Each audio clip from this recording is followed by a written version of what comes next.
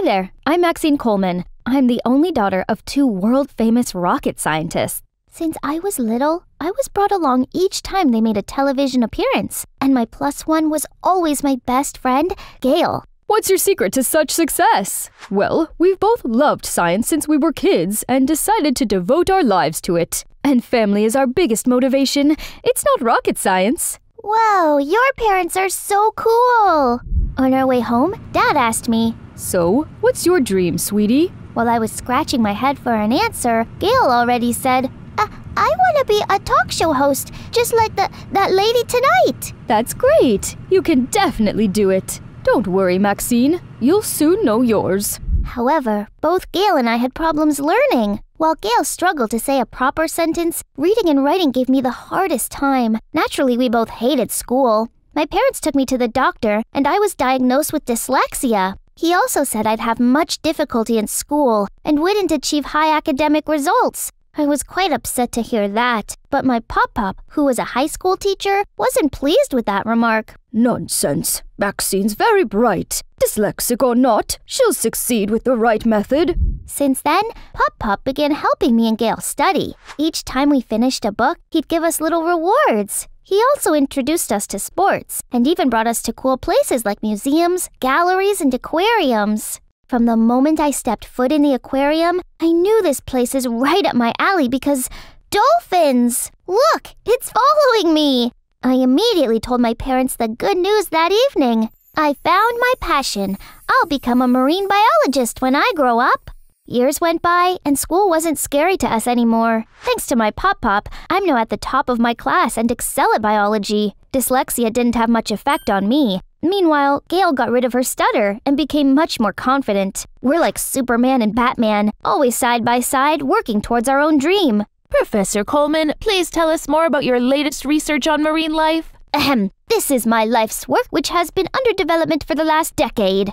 We both got into an elite high school, which would be a good jumping pad for our future. But unlike in middle school where I could learn at my own pace, I had to bend over backwards to have a good GPA, since the curriculum here is so intense. Unfortunately, dyslexia returned due to stress, making things even harder for me. In class, I had to look up the dictionary every 5 minutes, which slowed me down. One time, I stayed in class during recess to correct all the D's and B's that I'd mixed up in my essay. That alone got me called nerd. On the contrary, the pretty, extroverted Gail already became the face of the students' council, and she still tried her best to help me. That's right, this is just a minor setback. But that's not all. Yesterday, my chemistry teacher asked me to read the lab safety rules. Don't taste or sniff. You should be wafting the spell. What? I mean, smell. Sorry. We're in chemistry class, not Potions 101, Professor Snape. That's how Snape became my nickname, all because of that Robbie guy. Everyone loved his shenanigans, and he got away with everything because he's a rising track star. But really, he's the villain in my story. Lately, Gail and I had less time to chat because she's so busy, hanging out with Robbie. They met when Gail interviewed him for the school paper. Worse still, she often defended him, saying I'd like him once I got to know the guy. Ugh, no thanks. Besides, it seems that Gail's making achievements towards her dream. Meanwhile, I could barely handle studying and getting along with my classmates. Then came a time when every student who wished for a head start into a prestigious university needed to see the college counselor, Mrs. Morales. She said that my grades were pretty good, but I'd also need a good personal statement. It's supposed to capture the essence of who I am and show that I'm ready to commit myself to my future. Simple enough, right? But when it comes to actually writing, why is it so hard? Am I doubting my own plan? Can I really be a marine biologist? At dinner, I tried to bring this up to my parents, but it seemed they're already thinking I'm a marine bio student. Guess there's no turning back now. I called Gail to the aquarium to help me clear my thoughts. She was late, so I went to catch up with my dolphin friends. They actually calmed me down. Suddenly, a screeching voice took me out. You're dyslexic because you speak dolphins' language? Should we find Dolphinese books for you? I turned around to see Gail and an entourage of her new friends and that buffoon. They started giggling. No word in the English language could describe how mad and humiliated I was. Did you really need to bring them here just to embarrass me? I walked away, but accidentally headed to a glass tunnel. It felt like I was fully submerged underwater. The horrible memory of the time I fell through ice into the deep, dark, frozen cold water came rushing back. I immediately dashed outside. Max, wait! I turned around to see Gail running after me. "Watch out! A car's coming!" I quickly pushed her away. The car didn't hit her, but she's injured. We brought her to the hospital ASAP. But when she came to, Gail couldn't speak. Her doctor said her vocal cord was temporarily paralyzed due to neck and chest trauma. That meant Gail could no longer present the school sports day. I was overcome with guilt. Gail told me, "I'll be all right. Sorry about earlier. I thought bringing our classmates would cheer you up." She even said that I should keep chasing my dream and not let anything hold me back. I was so touched, but somehow, her words made me feel so pressured. I'll even work harder from now on. After that day, Robbie kept following me around trying to apologize. I avoided him like the plague. One day, I even skipped English, and when I got back, my classmates were buzzing about some substitute teacher named Mr. Coleman. They seemed so excited, since he didn't make them do any work and only told them fun anecdotes. Huh? That name rings a bell. And later my suspicion was confirmed when I met with my grandpa's angry and disappointed look after school. I obviously went home to a raging storm, but it didn't matter. I used this chance to spill my guts about how exhausting school was, how annoying it was to be picked on by an absolute moron all the time while my bestie wasn't by my side. Strangely, Grandpa listened attentively, then simply said he'd handle it. A few days later, he revealed that his way of handling it was making me that dimwit's tutor. Worst idea ever! Even though Pop guaranteed that clown would work with me, I still wanted to kiss that jock with an uppercut. I ranted to Gail, thinking she'd help me out of this. Unexpectedly, Gail also told me to give him a chance. Then, I might see his good side too? Right at that moment, the idiot appeared with a Nintendo Switch. How immature! That's my cue to leave. After the first lesson, I realized any regular teaching method could never hold this dummy's attention. But I can't just give up. Pop taught me that there's no bad students. Fine, I'll find the right way to make him study.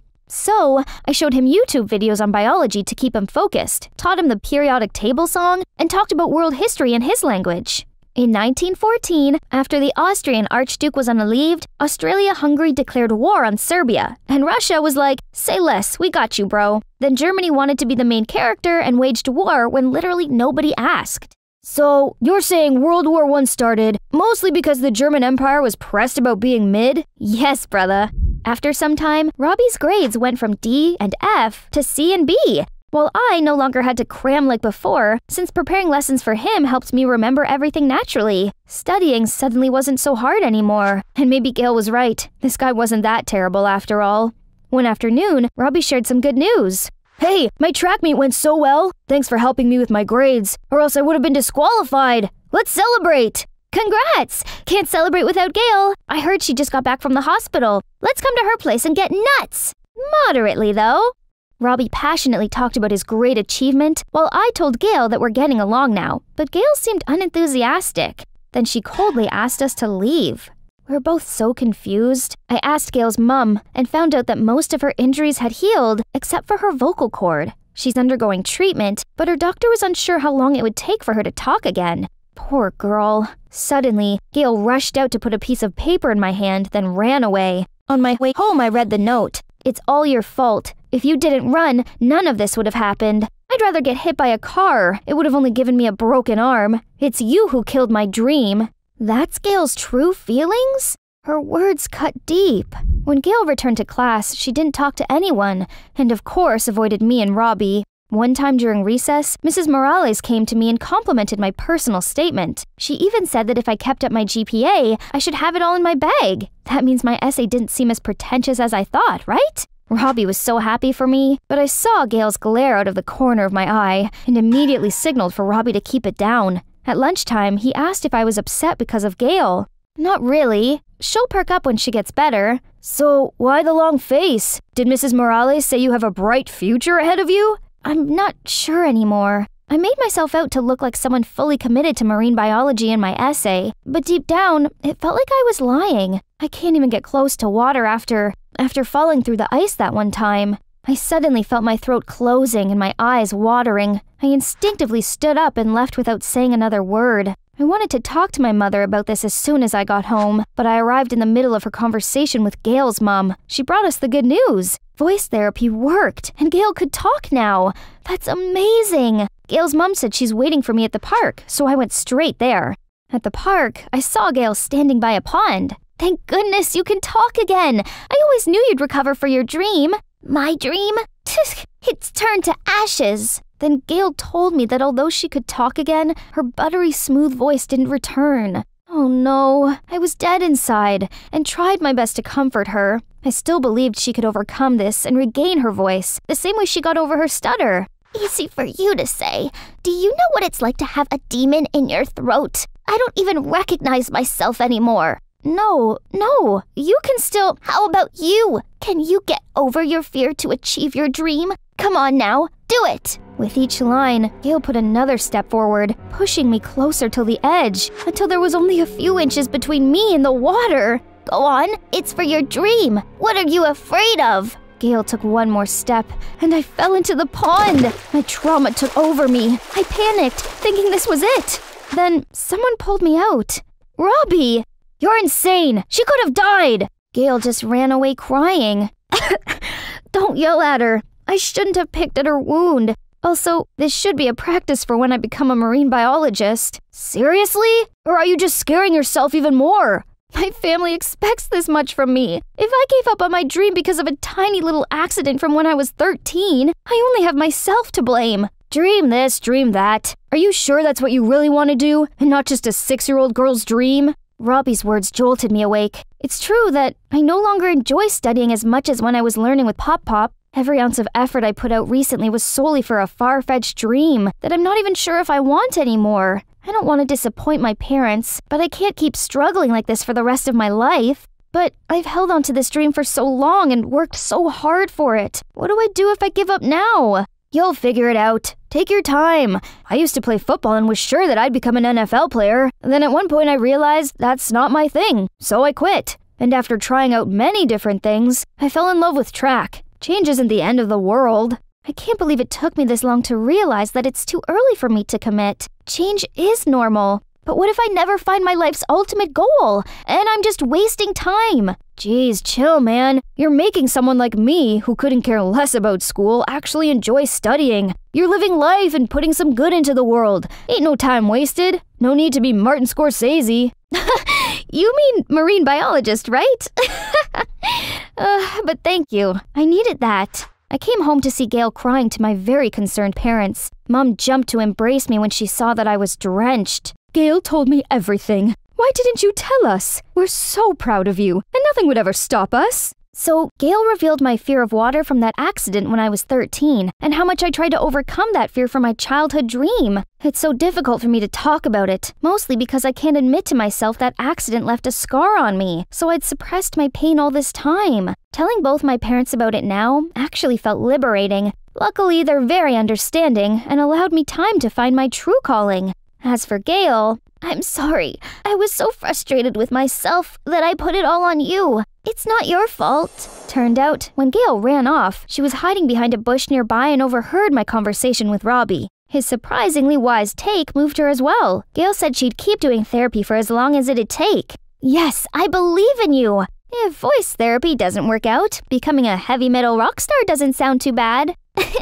Wow, really?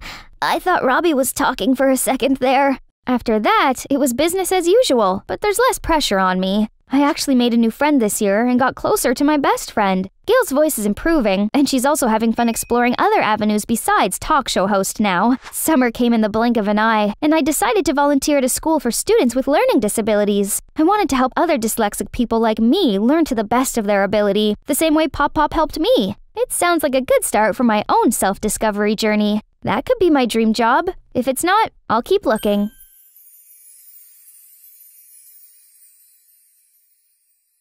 It's finally the first day at the aquarium. And to say I'm nervous is an understatement. Stay calm, you can do this. You're Ariel, not Naira. I'm headstrong, spirited, and... Okay, let's get into character. Bright smile, check. Friendly manner, check. Ariel's accent, check. I was a dazzling mermaid and even let the little kids stick their stickers on my fishtail while I answered a bazillion questions about Atlantica and my Prince Eric. The last visitor was the sweetest little girl who handed me a collectible box of cutlery as a gift. Oh my, such a lovely comb, but it looks rare. Are you sure your guardians would agree to this? Of course. My brother always says yes to me. The little girl signaled someone in the crowd to come over. And it was Arson? As in the cutest boy from school? Naira? Oh my god. Your take on Ariel is spot on. I didn't know there was a side of you. What are you talking about? I know not of this, Naira. Feeling the panic rise in me, I lifted my fishtail costume and ran with my 2 feet as all the kids stared in shock. I'd never wanted to disappoint those kids, but I had the biggest crush on Arson, and no way had I expected him to be there and see me like this. At school, I was a loser, a nobody. Yet, when I was acting, I felt invincible. At least, I did until my timid, introverted side got in the way of my performing dreams. That day, our drama club mentor announced our school play this year would be Legally Blonde. I loved that movie so much, and I already knew all the lines. I couldn't let this opportunity pass me by, so when the mentor asked who wanted to audition as the lead, Elle Woods, I took all the courage and raised my hand. The whole room fell silent, and suddenly burst into laughter. Oh please, how could a loser like you play the glamorous Elle Woods? Worst of all, the mentor agreed with her and said that I might be better suited for the nail lady role. And then she said the lead should go to someone who's outgoing and influential, like Eliza. What? Eliza's got the emotional range of a teaspoon. I gotta get this role. So I waited until the end of the meeting and then spoke to the mentor in private. I'm sorry, but I can't cast an Elle Woods with stage fright. Naira, I'll consider giving you the role, but only if you can prove to me that you can do this without your fear getting the better of you. So, try practicing by going out in public and interacting with strangers. Get yourself comfortable in front of a crowd.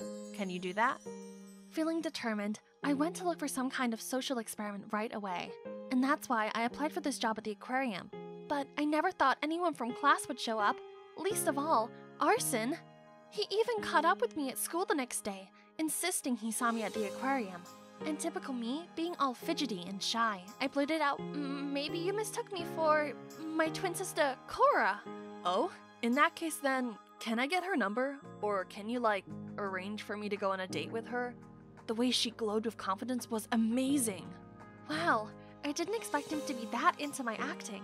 How ironic. Wait, what if I continue to play Cora and go on a date with him? I could practice my acting as this unapologetically outgoing girl while spending time with him? Tempting, right? Okay, wait at the book cafe near school on Sunday, 3 p.m. I'll tell Cora about it. I'd been preparing for this date the whole week. After watching multiple tutorials on YouTube, I was finally able to put together this bold look. All that's left to do was to wear Cora's self-confidence to match it. So I did a Bella Hadid runway strut into the cafe, straight past the gawping onlookers and over to Arson's seat, and interrupted him from his reading. Hi, is that a Rick Riordan's book? Yeah, Heroes of Olympus. Are you a fan of Riordan too? Are you kidding me? I've read all of his works. Yes, Breaking the Ice, success. We connected over our shared love of fantasy novels and other nerdy things. I didn't want the date to ever end, so I invited him along to a secret place of mine. I covered his eyes until we got there. Being the cute guy he was, he went along with it, even though he looked unsure about what was happening. When I turned the lights on and the ice rink appeared, his face lit up. Then the snow began to fall. It felt like a scene out of Frozen. Then we went onto the ice and Arson fell straight onto his butt. Stop laughing, this is my first time, okay? Aw, embarrassed Arson was so cute. I helped him up, and it was the first time our hands touched. I led him around the rink and taught him some moves. When I looked at him, I saw him looking back at me with this big grin on his face. Then suddenly he pulled me in, and I fell right into his embrace. Our faces were so close, and I swore we were about to kiss. Ugh! Overcome with nerves, I pushed him away, and he lost his balance and fell flat on the ice. But he jumped up to his feet right away and skated after me. Oh, don't let me catch you, or else. Let's see you try. Yesterday felt like a dream. We texted each other non-stop up until the last class of the day, PE. My eyes were still glued to my phone when a flying ball hit my knee. It was from Eliza. Right after that, another one came and knocked my glasses off. I shielded myself with my arms and hoped it would go away soon, and surprisingly, it did. Only, Arson was standing in front of me, blocking all the balls. Arson, what are you doing there? We were just playing around. Playing around? Can't you see you're hurting her? Then Arson turned to me and asked me if I was okay. Could this be it? Did he realize I was the girl he went on a date with? Thank you for helping me out. You're my friend, and also Cora's sister, so I've got to look out for you, right? Oh, he didn't recognize me. That meant my acting was flawless, right? Then why did I feel so uneasy about it? As uncomfortable as I felt about the situation, I also liked Arson way too much to stop it. So I continued pretending to be Cora. He acted so lovey-dovey on our dates, and it made my heart melt. But at school, he only saw me as Cora's helpless, clumsy sister. He talked about her constantly and stared blankly into space as if there were an imaginary Cora there. It started bugging me that Arson only liked the confident, fun, and spontaneous heroine I'd created, not coy Naira. I couldn't blame him though. If I didn't find myself lovable, maybe that's why Mom left me and didn't bother to write or to call. I couldn't do this anymore. I couldn't feed Arson with false expectations of an unreal character, so I typed out a text to Arson telling him that Cora was on her way to study abroad for 3 years and that this relationship wouldn't work. Arson kept texting back, non-stop, and even came to my house to look for Cora and broke down in tears when I told him she'd already left. I felt so bad, but that was the only way for him to stop fantasizing about Cora. Over time, his pain would fade, right? From that day on, Arson always looked for me at school and consistently asked about her. This didn't go unnoticed by Eliza, who was clearly green with envy. Lunchtime came, and Eliza, along with her minions, suddenly approached me. Why so lonely? Has Arson abandoned you? I tried to ignore her and eat my lunch, but she wouldn't leave me alone. Fine then, I'll lend you a hand. Arson, hi! Did you know that Naira here is so obsessed with you? She even admits that she loves to follow you everywhere like a stalker. How creepy. Huh? What was this girl saying? Now people were staring at me, judging me for something that wasn't even true. I was done with being Naira, the loser. If only Cora's personality helped me stand up for myself. Shut up! Me and Arson are friends, so what? Why do you have to make stuff up about me? Is it 'cause you're jealous of me? Oh, what? Me? Jealous of you? You like Arson, don't you? I feel sorry for you, really. You're gonna pick on everyone he talks to? How pathetic. Just like that, people made disapproving comments at Eliza. She couldn't do anything other than run away in shame. While I suddenly received praise for standing up against the school's tyrant, people seemed to love this new side of me. So perhaps it was a good time to give myself a makeover. The next day at school, I started dressing up boldly and wearing contact lenses instead of nerdy glasses. My classmates seemed to like my new look.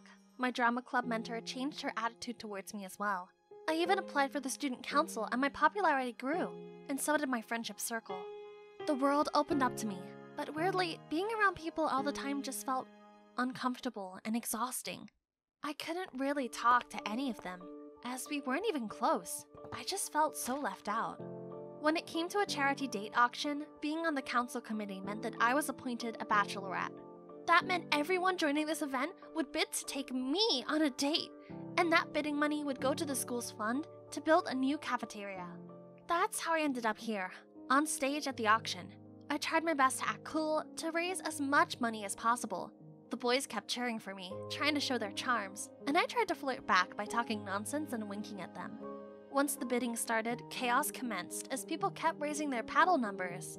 40, 60, 80. It suddenly came to me that I didn't want to go on dates with any of these guys. I didn't know them at all. And just then, Arson shouted from the back, 500. 500 going once, going twice, and sold. Arson jumped on stage, grabbed my hand, and dragged me out of there. He led me to the garden, and then he started asking me tons of questions. What is it with you lately? It's as if you're someone else. No way, I'm just the same old Naira. Tell me the truth. Are you... Cora? You switched places with your sister to protect her, right? Oh, Cora, I've missed you so much. After all this time, he was still in love with Cora? Even now when I changed myself, he still didn't see me as Naira? Arson, I can't. And then I just ran out of there.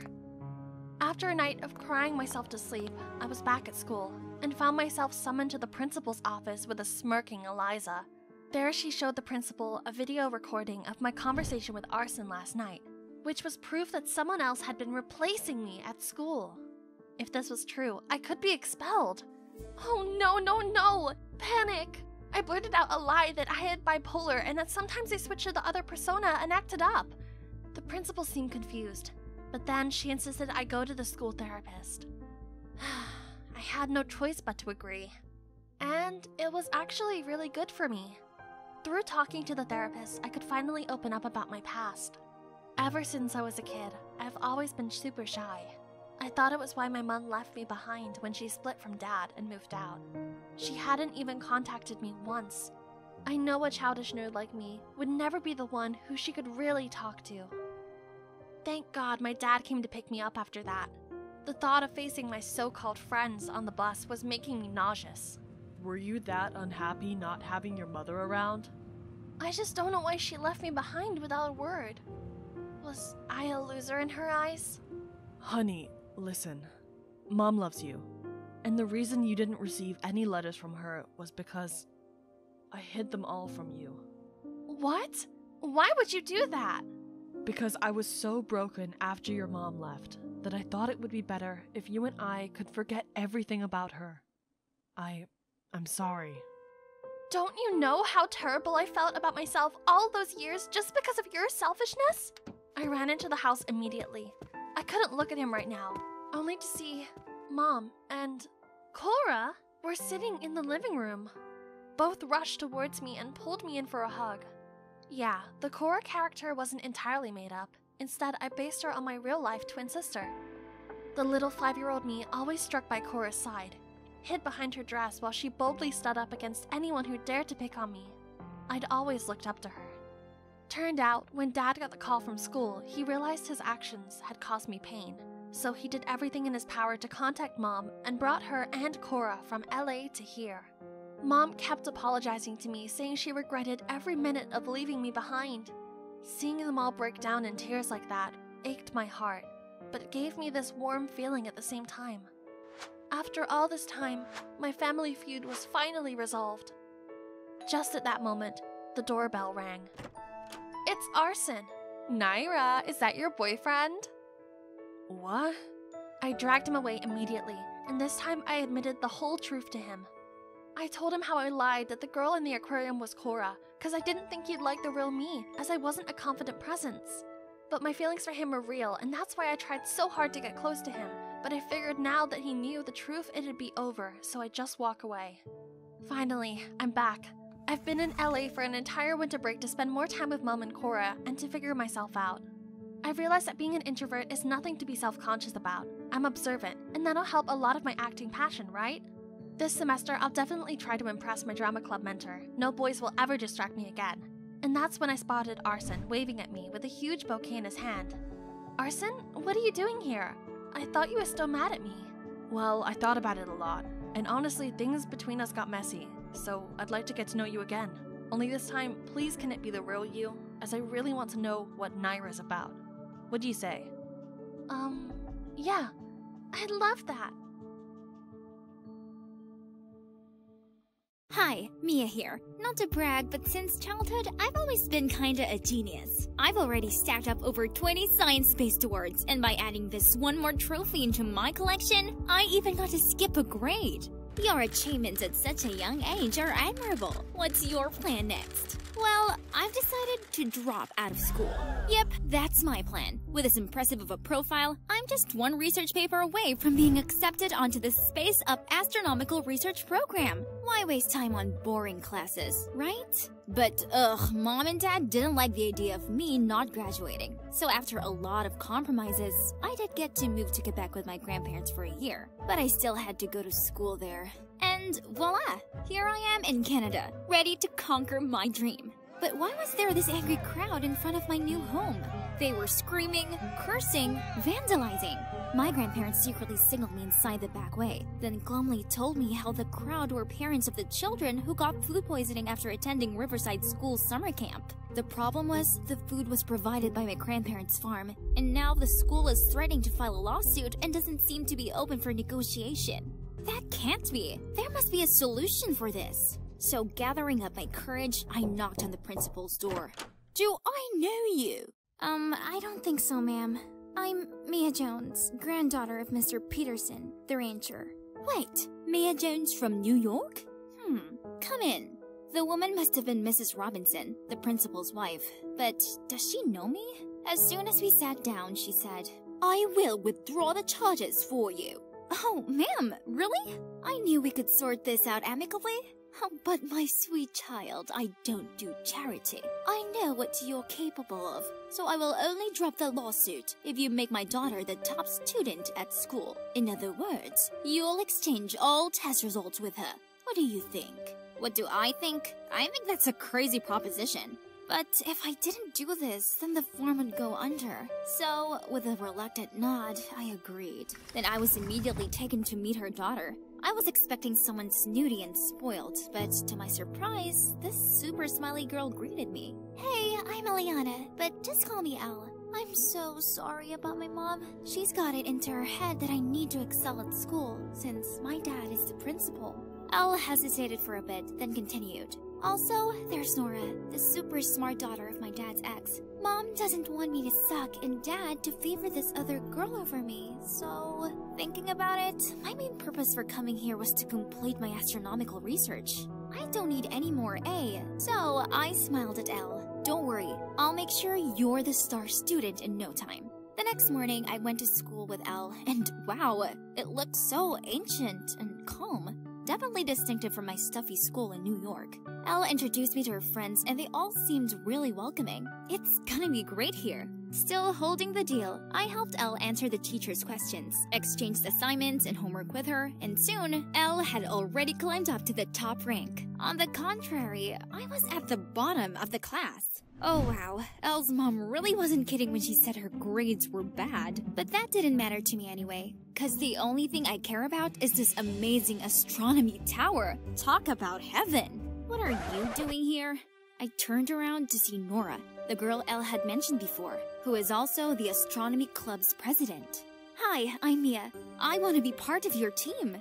I have experience in studying astronomy and... Stop blabbering. Your grades suck, and we have a strict no idiots allowed policy. I told Nora to at least give me a chance to prove myself, so she sat me down and sniggered as she handed me an astronomy test. Easy peasy, I got all the answers right in just 10 minutes. But instead of welcoming me into the club, she accused me of cheating. Ugh! Nora didn't just dislike me, she also seemed to despise Elle too. Any chance she got to call us out on something, she would definitely take it. Sir, they're cheating! I just want to help Mia. Please, I'm so sorry. Huh? Who was helping who? Mia, you've got a lot of nerve. Your test is suspended. The whole class was giving me disapproving looks. Being this disrespected by my peers was a new experience for me. How could Elle tell lies so calmly? Great. Now that I was labeled a cheater, I would never get accepted into the astronomy club ever. Mia the cheater just had to find her way to get in there then. So, I waited until dark, then sneaked into the janitor's room to steal the key to the observation tower. Now I could freely study my favorite constellation without any interruptions. Montreal is close to the North Pole, so the night sky here is so clear that I could see all the stars.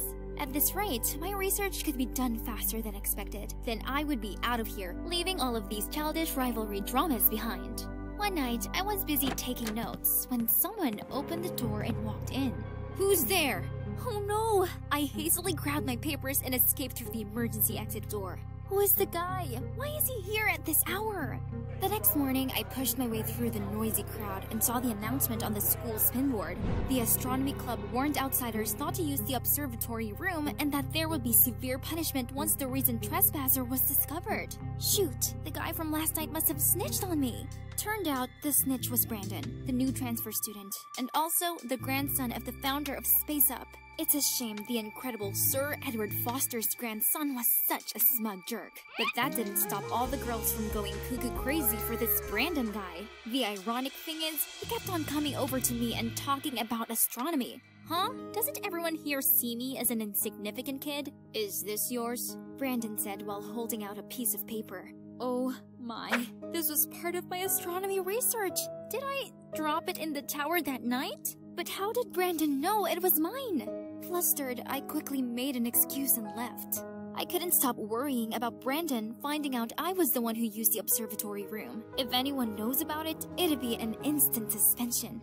I was busy thinking when suddenly the whole class burst into applause. As it turned out, they were praising my excellent essay on constellations. Well, it's known as Elle's essay now. Then the teacher turned to read the class's worst essay. My favorite star is Justin Bieber. Every time I see him, I think if only he was my husband. Everyone started laughing. No prize for guessing whose name was on this one.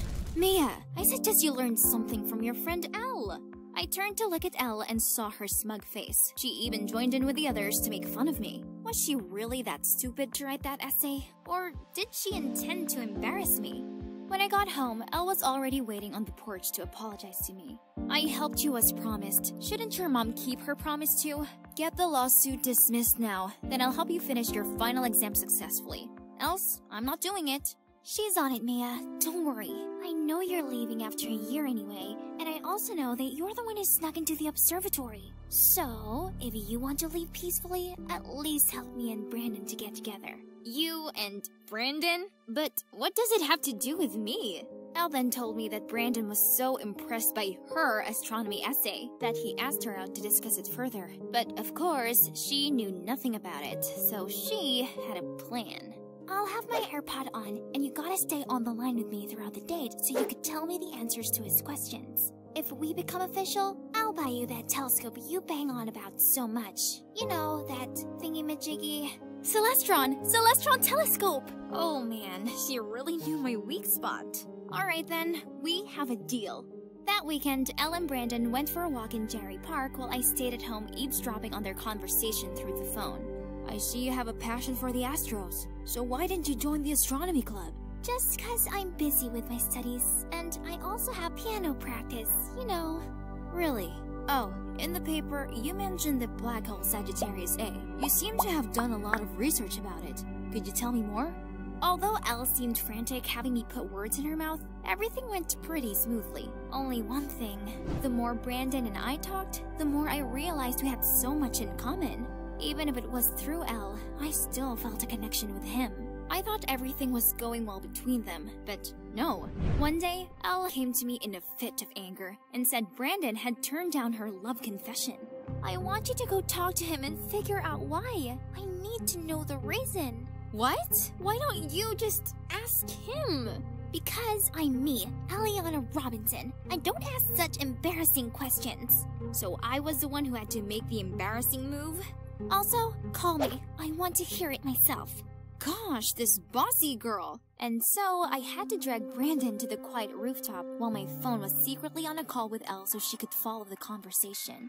Okay, let's get straight to the point. Why did you reject Elle? Because I like someone else? If you already like someone else, then why hang out with her? Because only when I go out with Elle, I can talk to the person I like. It's disappointing though. Why don't you recognize me? I quickly ended the call hoping Elle didn't understand what was going on. He already knew I was behind Elle's words all this time?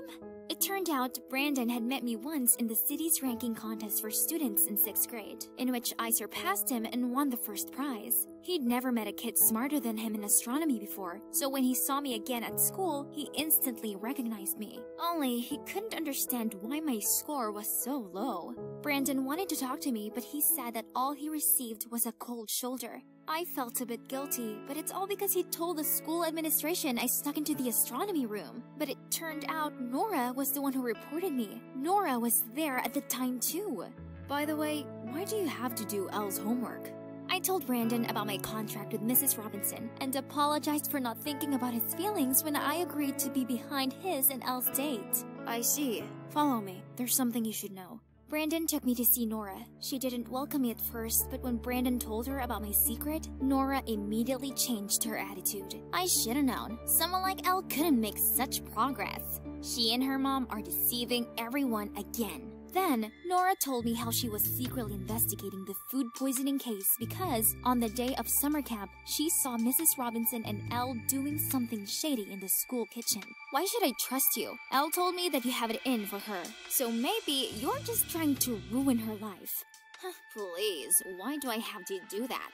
Believe it or not, your precious best friend is trying to embarrass you in front of the whole school. What is this? In the lecture hall, Elle was sitting in front of a screen which said, "Mia's grandpa poisoned us?" We rushed to the lecture hall to find her there, telling people that my grandparents were the ones that catered spoiled food, and that I had no shame copying her works, cheating many times, and even stealing Brandon from her while they were dating. So she must have figured out that Brandon liked me, huh? Even so, why didn't she talk to me directly? How dare she make things up about me and my family? Before I could do anything, Brandon changed what was on the screen to a video of me winning the Young Minds Intelligence Contest. Everybody started buzzing when they recognized who I was. Someone even spoke loudly.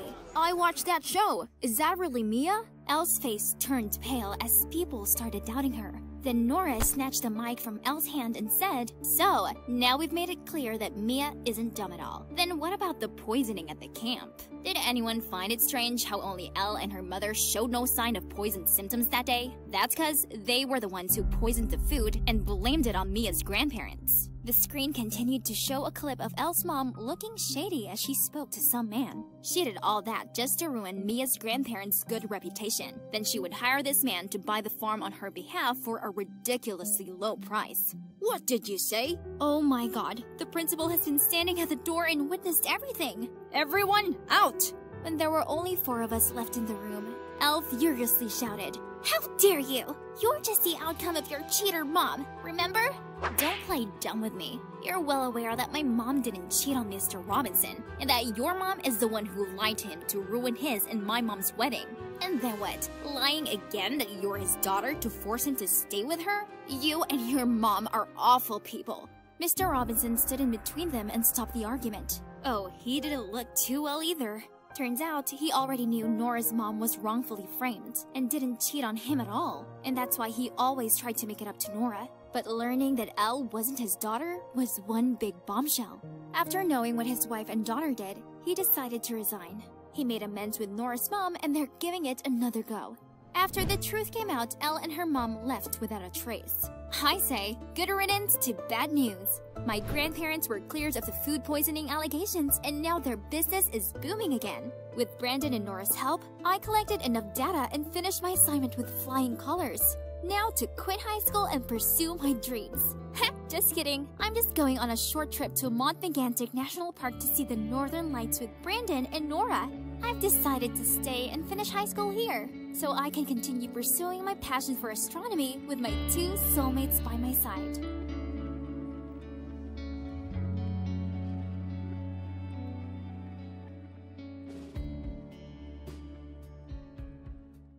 Hey, I'm Madison, and I was born into a well-off family. My parents are successful entrepreneurs who always fulfill their dearest daughter's wishes. Beautiful face, supermodel figure, I have both. But unfortunately, I'm not the only one. I have a limelight-hogging twin sister, Olivia. Since elementary school, my sister has won loads of trophies for her singing. Everyone was so spellbound by her that they seemed to completely forget about me. And it didn't help when Mom dressed us the same. Meanwhile, Dad was always like, "Whoa, I can barely tell my 2 princesses apart. Maddie, if your sister is tied up with her singing, you could help fill in her place in class." Ugh, it's not funny at all. Especially when that kind of came true. Later at 14, when I was still trying to figure out what today's homework was, my sister went and won The Voice Kids. At school, everyone kept giving me gifts and praises just to walk off on me as soon as they realized I wasn't Olivia. Hey, it's not like I intentionally tricked them. Trust me, I'm just as sick and tired of all this as everyone else, so I decided to take action. Ta-da! Did you recognize me? Still Madison here. The one-of-a-kind Madison with pixie hair, smoky eyes, nude lipstick, and this edgy outfit. I look different, right? But... Oh, are you cosplaying Olivia and her upcoming MV? Madison, you're ruining your sister's image. I tried to be different from her, but it couldn't change the fact that I'm the twin sister of a famous singer. There's so many things I wanted to do. But just imagine if I tried out for the cheerleading team or a modeling contest. People would be, look at the tragic Olivia wannabe. The name Olivia gradually became something that haunted me, and now she's constantly gaining in fame while I remain in her shadow. I have my own dream of becoming a model too, and I've gone to every audition I could, but so far, no luck. Oh right, let's check out my new video. Maybe YouTube will be the Kickstarter for my rise to fame. Remember to remove your makeup thoroughly, and the last step is subscribe to my channel to stay updated with the latest makeup trends. It's only been 10 hours, but look at this. There are over 200,000 views and 1,000 comments. Yay! Let's see. Like if you watch this just because you thought this was Olivia. When you're boring but you have a famous sister. Olivia, you're the GOAT. Please reply to my comment. What on earth is going on here? No one talked about the video content. It's all about Olivia. Why can't I get rid of that name? I am Madison. Frustrated, I closed the laptop to leave, but turned around to see the mean girls surrounding me. Silly, you should have titled it Skincare Tips from Olivia's Sister. There would have been millions of views by now. Someone with no talent like you should just stay in the dark. Please. Shut up! Just wait. One day y'all gonna become my fans too. Finally, what a long day. But isn't every beginning tough? Me quitting would be exactly what those mean girls wanted, so I can't give up now. I was struggling to set up my camera when Mom opened the door and peeked in. You started a YouTube channel? Why not ask your sister to help promote it? But no worry. Everyone can obviously see that you're Olivia's sister. You'll probably receive a gold button soon anyway. Ugh, what do you know? I don't even need her help. And please stop entering my room without knocking. Nobody acknowledges my effort just because I look like her. Fine then, just wait and see. In 2 more months, I'll be 18 and be able to do one thing I've been dreaming of. That will put an end to all this unfairness I had to suffer. This is it, the moment I've been waiting for. Right here, right now, I'll be reborn. I'm ready to start my life anew. You can open your eyes and look at yourself, Ms. Lewis. Okay, 3, 2, 1. OMG in the mirror. A beautiful face. A stranger. Not like Olivia's or anyone I ever know. Finally, I can live my life with my famous sister out of my way. I wonder how my parents would react to this face that I myself don't even recognize. Hey, I'm home. Hello? But who are you? It's Madison, aren't you? What happened? Did you get plastic surgery? Plastic surgery? Didn't you say you were on vacation with your friends? Your beautiful face. Why did you? You mean Olivia's beautiful face. I'm done living in her shadow. Then I ran straight to my room, leaving them there all stunned. The next morning at school, all the girls' curious eyes were on me. And the boys? Needless to say, people were buzzing around. But there was no Olivia nor Madison to be heard. Nobody recognized me. I am the one and only now. Hey, Angel, are you lost? Let me show you around. Since when did this mean girl become so friendly? You moving here is the right decision. Our school is the best in the state. Boring! If it weren't for my parents' new investment in this area, I wouldn't be at this shabby place. This fame-seeking silly girl instantly bought my bluffing. Her eyes widened, looking at me like a puppy. Then she did everything I asked her to. Buying me sodas, carrying my bag for me, and even wiping my seat.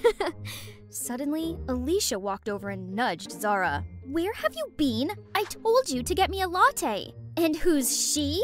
Oh, this is my new bestie. And you should go get your latte yourself, as I'll be busy showing my friend here around, right? Alicia's frown face was a picture. What a solid friendship these mean girls have. But the fun had only just begun. As the teacher did a roll call, I raised my hand up at the sound of Madison Lewis. The whole class gasped. And you betcha, Alicia and Zara's bewildered faces were hilarious. Didn't see that coming, huh? By recess, the whole school had heard the breaking news. Me, Madison, just got plastic surgery. Some were showering me with flattery, while some just kept judging the size of my eyes or my nose bridge, blah, blah, blah. But no one compared me to Olivia anymore. They just forgot about my famous twin sister. That's all I need. Madison is unique. Ouch! What's wrong with you? Are you blind? It was you going the wrong way, Madison. He looks so familiar, but I still can't think of his name. It's Dylan. Have you seriously forgotten my name already? That's right, my old neighbor Dylan. His family must have moved back to town again. But How could you recognize me right away? You look a bit different, but I can still tell from your voice. Forget the past. I'm the new Madison, the best version of Madison. Then I walked away from him. Now I'm finally free to do whatever I want without being compared to Olivia. I easily got that cheerleading captain title. From this spot, I can see all the impressed spectators and Zara's look of fury. She was the former captain who got dethroned by me. Then I went on and won the school beauty contest too. Alicia's boyfriend, Sid, even dumped her to chase after me. Who's the loser now, girl? But of course, a jerk like him didn't interest me, so I bluntly rejected him in front of everyone. One afternoon while I was going home, Sid jumped out of nowhere and blocked my way. Babe, girls are lining up to date me, but I picked you. Be my girl and you'll see. Come on, just one dinner. Let go of me! Suddenly, a big-looking guy rushed in, scared Sid off, and then offered to take me home. He introduced himself as Isaac, and turns out we were in the same chemistry class. Oh god, how come I never noticed this handsome boy? Probably chemistry had sucked the life out of me every time I entered that lab room, but it's okay. We can rebuild our chemistry here now. After that day, we texted each other all of the time, and a week later, we became an item. Fast, yes, but when you know, you know. Isaac took care of me during workouts, waited in the salon for hours, and even kept me updated with fashion trends. He's just perfect. But one time, when we walked hand in hand at the mall, I caught sight of Dylan's cold face. I suddenly felt awkward and tried to avoid his gaze. Strange, but why bother? Isaac and I were too busy discussing our upcoming plans anyway. I finally released my second video, and no one mentioned Olivia. But Gigi, Bella, Lily, Maymac? Now they're seeing me like those hot girls? Ridiculous! And talk kept coming about how I look like other stars. Maybe she brought their photos and asked the surgeon to copy them, but no way can replica compete with the original. Still, isn't it better to resemble your own sibling than being some stranger's copycat? So, did I really look like a carbon copy of someone else? Again? I rushed to Isaac. He's the only one I can trust. Just a little, babe. But if you don't like it, there's always a way. So I continued to undergo many other surgeries to find the perfect, unique Madison. Isaac was always there to encourage me. He was the one who suggested what part I should fix next. Sharper jawline, thinner nose, fuller lips. He has an eye for this, right? Seems like your eyes still need some fixing. I'll take you there next week.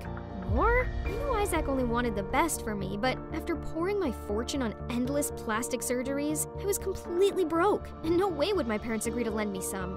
Why not ask Isaac, you wonder? I can't do that. I'm not a gold digger. The surgery appointment was coming up, but I still couldn't gather enough money. What to do? What's wrong? Fighting with your guy? Desperate to offload, I blurted out my problem. So, could you help me out? I'll pay you back as soon as possible. I don't know why you think you need all this surgery. If Isaac really loved you, no way would he make you do this. Let me knock some sense into this dude. Dylan seemed so mad. I tried to pull his hand, but to no avail. Thank goodness someone blocked him. That's Olivia. I don't know what she said, but Dylan calmed down and went inside. Then Olivia walked towards me. You're already so pretty, Madison. Don't mind what others say. You guys don't know me at all. I'd rather be weirdly ugly than be pretty, but look the same as someone else. I don't want to be a copy of anyone. Then I stormed off immediately. Waking up after a restless night, I was reaching my phone to call Isaac, then saw an envelope of money on the nightstand. Is this from Olivia? Why did she... Never mind. No time to think, else I'm gonna be late for my appointment. Look, my face has healed just in time for my graduation ceremony. Pretty, huh? But I haven't been able to bring myself to be happy at all, as it's been over a month since Isaac ghosted me. After the eye surgery that day, Isaac insisted I have my nose fixed too. I said I needed more time to recover, but he got annoyed and just left. I've been looking forward to this graduation, which is compulsory for everyone, so he won't be able to avoid me anymore. My parents came too, but probably for Olivia, and today's spotlight is definitely hers. Suddenly, the crowd surrounding my sister gravitated to something else. Hang on, Isaac? Oh my god. Standing next to him is a girl who looks exactly like me! And her dress is identical to the one Isaac once gave me. I rushed over to confront him, but he flung me away. Wow, how buzzing! Both the real deal and the knockoff are here. Can you even tell them apart, Isaac? Stop saying nonsense. My princess is the one and only. Hey, you really do look a lot like me. Who are you? So after countless surgeries, I was still a doppelganger? All I want is just to be myself, to be unique. Why is it so hard? I felt rage filling up my body. I ran to the restroom to calm myself down, but it didn't help because I overheard the truth. Isaac and Naomi broke up when she moved abroad with her family. Guess she's back now. Yeah, how much he must love her to do all this. Great, now I get it. Isaac only wanted me to get plastic surgery to look like Naomi. But once his ex is back, he threw me away like a broken toy. So the gossip girls at school are definitely not missing out on this chance to mock me. Girls, stop! My sister, it's you who needs to stop. Don't you know you're the cause of everything?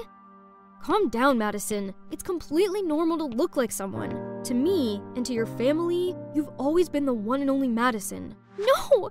I've never been seen as the only one! Then I told Dylan everything I'd bottled up inside, why I absolutely needed plastic surgery, why I was so obsessed with the fact that I resembled my sister. Everybody had always thought of me merely as Olivia's shadow. I never knew that's how you felt. I'm sorry, Madison. We are such bad parents. Startled, I turned around to see everyone. Madison, I've never looked down on you. I only thought I could use my reputation to make things easier for you. We always try to do the best we can for you two. We thought this change in appearance was what you wanted. If only we'd realized the painful reason behind it. Oh, wow. They actually cared this much about me?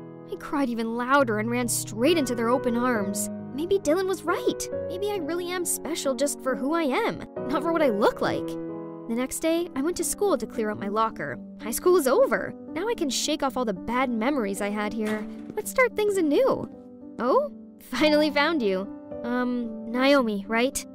I'm so sorry. I didn't mean to copy you. I didn't know. It's all right. I know it wasn't your fault. I swear I had no idea Isaac was that much of a jerk. I immediately dumped him and exposed him online. How could he think us girls are just replaceable items? He even had the cheek to cry and beg me. But men like him don't ever deserve to be near us. I thought you'd be angry with me. For what? Madison, I'm truly sorry for what you had to go through. But everything has a bright side to it, don't you think? What do you think about having another twin sister? My dream of becoming a star on a runway has finally come true, but the most amazing thing was finding a companion with the same passion as me, who's none other than my new identical twin, Naomi. Bet no one can tell us apart. Miss Madison Lewis, would you go on a date with me after this? Oh, but I'm Naomi. Don't ever think you can fool me, Madison. You've always been different in my eyes.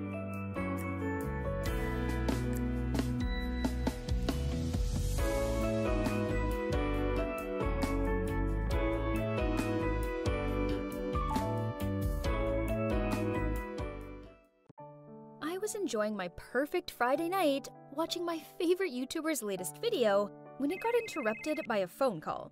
Tessa, the cops arrested me! Dress as my mom and come bail me out! That was Katie, my annoying cousin.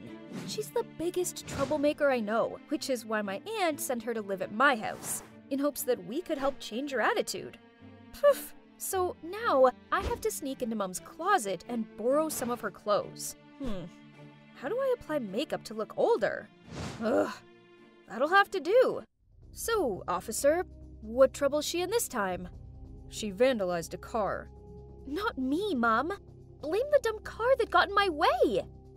Jeez, if I were really Katie's mom, I would let her rot in jail until she came to her senses. I was about to lead Katie out of there when a boy grinned at me and said, "Madam, can you bail me out too?" Sorry, but no. You're not my problem. Okay, well, then can you at least give me your number? I spotted Katie frown at him, then she pulled on my arm. Let's go home, Mom. Katie, can't you grow up? I can't cover for you forever. You'll do it, else I may just accidentally slip out your little secrets to your parents. Ugh, that threat sure is getting old. Okay, so I didn't bail out Katie out of choice. You see, she has something over me. The thing is, I have a passion for baking, but my parents think this is a waste of time. I knew they'd never knowingly pay for my cooking classes, so I told them I needed money to join an extra study class. I know it sounds bad, but I did apply to work at a coffee shop bakery so I could pay them back while also gaining experience. But then Katie discovered my secret, and now she's using it to control me. Then, just when I thought things couldn't get any worse, I arrived home to find my parents waiting up for me in the living room. Tessa, you were out partying, weren't you? Why do you keep on disobeying us? And is that my dress? Why can't you be more like Katie? She's really improved her grades. I turned around to see that Katie was nowhere to be seen. She must have quickly escaped through the back door to her room. What a minx! But my parents still believed she's the golden girl. Poof! It's rubbish, of course. The good grades she brought home were all by cheating. If it weren't for Katie knowing my secret, I so would have exposed her by now. Actually, besides Katie, there's also Celia, my best friend, who also knows about this. She may be a hothead, but when it comes to my secrets, I know her lips are sealed. Hey, Tessa, you have to see this. Celia waved her phone in my face. Hang on, that was BitKit Bakes, my all-time fave YouTube channel. I'd been following this guy for ages. He was so talented. Oh, and he always wore this cute kitty mask. Look at his hands. They're so beautiful. And how I adore his warm voice. I bet he's really handsome too. Celia is so smitten with boys. Ugh, it's Katie again. She's left her lipstick in the canteen and I've got to fetch it for her and take it to some cafe in town. This is ridiculous. I'm sure she could survive without her stupid lipstick for one afternoon. I walked into the cafe and spotted Katie sitting with two boys. Wasn't that the boy from the cop station? Turns out he's called Max, and he's Katie's new boyfriend. And the other guy is Cody. Both of them are college students. Hey Tessa, you should stay for cake. Seeing as I was here, I may as well have something sweet, right? So I ignored Katie's eye rolls in my direction and joined them. The waiter brought some chocolate fudge cake over and, yum, it sure looked good. I took a forkful of it and, something wasn't quite right. This cake could use some salted caramel. Poof, a cake needs to keep its original flavor. If you add that to it, it'll be far too sweet. Oh, how rude. I was only voicing my opinion. Right at that moment, Celia phoned me. I just answered when she started screaming so loudly, and I had to hold my phone away from my ear. Tessa, Tessa, Tessa! Celia, is everything okay? I know how to impress the BitKit Bakes guy. We must make him a DIY gift. A chocolate resin phone case. What do you think? Am I a genius or what? I noticed Max, Cody, and Katie all giving me strange looks. Jeez, this was so embarrassing. So I quickly hung up on Celia, then made my excuse to leave. Ugh. I liked it better when only I knew about BitKit Bakes. I watch his videos every day and daydream about baking with him. But now Celia's obsession over him was kinda tiring me out. She texted me non-stop to ramble about him and dragged me into her silly fan projects. She even joined this online fan club of his, and they all talked about how fit he looks, how handsome he must be. Hello, does anyone here really care about cooking? At least work meant I had a break from Celia's mithering. Ugh, what was he doing here? He bought 2 cups of coffee, then asked to borrow my phone because his was out of battery. I reluctantly handed over my precious phone, but then I heard a ringtone. Max excitedly took his ringing phone out of his pocket and said, "So now I have your phone number, cute girl." What? The cheek of him! I'm his girlfriend's cousin. Has he no shame? I gave him a dumbfounded look, but he just smiled, handed back my phone, and winked at me. "I saved my number in your phone. Give me a call." Then he left. He just reached the door when I snapped out of my daze. The phone case. Our chocolate phone case. Why did he have it? It's one of a kind, and we've already sent it to BitKit Bakes. Didn't we? I was about to run after him to clear this up when Katie appeared. "Max, why did it take you so long to buy coffee?" Then she stormed over to the counter as soon as she spotted me. "Stay away from my boyfriend, or your secret goes parent public, okay?" Katie glared at me and dragged Max away. Even though they were leaving, I could still hear her voice. "Don't talk to that girl. I don't like her." Huh? What on earth? Who wants her boyfriend anyway? How irritating. One evening, I was lying on the couch and thinking about whether Max could really be BitKit Bakes when Celia excitedly ran over. "I have our mysterious idol's phone number!" Oh no, here we go again. Celia was way too excitable sometimes. "So, a secret source that's in the fandom sent it to me. I wonder if this is his real number." You really believe that's BitKit's number? Let's just give it a try. We have nothing to lose. It would be a lie to say I wasn't any tiny bit curious. So I entered the phone number, and as soon as I pressed the call, Max's name appeared on the screen. Huh? What's this? I quickly hung up and turned to tell Celia that it was just a fake number. If Max is really our idol, then I don't want Celia getting muddled up with my crazy cousin's love life. Celia just shrugged and said, "It's okay, I'll find another way." Then she did that sticking tongue-out concentration face of hers as she fiddled around on her phone. The next day, I got home from my shift feeling a little worn out, but Celia still wouldn't give me a break. She came right over and dragged me out somewhere. "Where are we going?" I asked, but Celia just kept silent. Then we stopped in front of a small white house. At that point, Celia said, "My source says this is BitKit Bake's home. We're about to meet the most amazing guy ever." Before I could react, Celia ran to ring the doorbell. And as soon as the door opened, standing in front of us were Max and Katie. "Tessa, why are you here?" "You know him?" This is Max, Katie's boyfriend. We were on our way to a friend's party, but it seems like we have the wrong house. Sorry for bothering you." Then I hurriedly pulled Celia's hand to leave, but Max stopped us. "Oh yeah? Then you must have come to the right house. We're having a party, so join us." I quickly waved my hand to refuse, but Celia immediately said, "That would be great." And then, ignoring Katie's death stares, pulled me inside.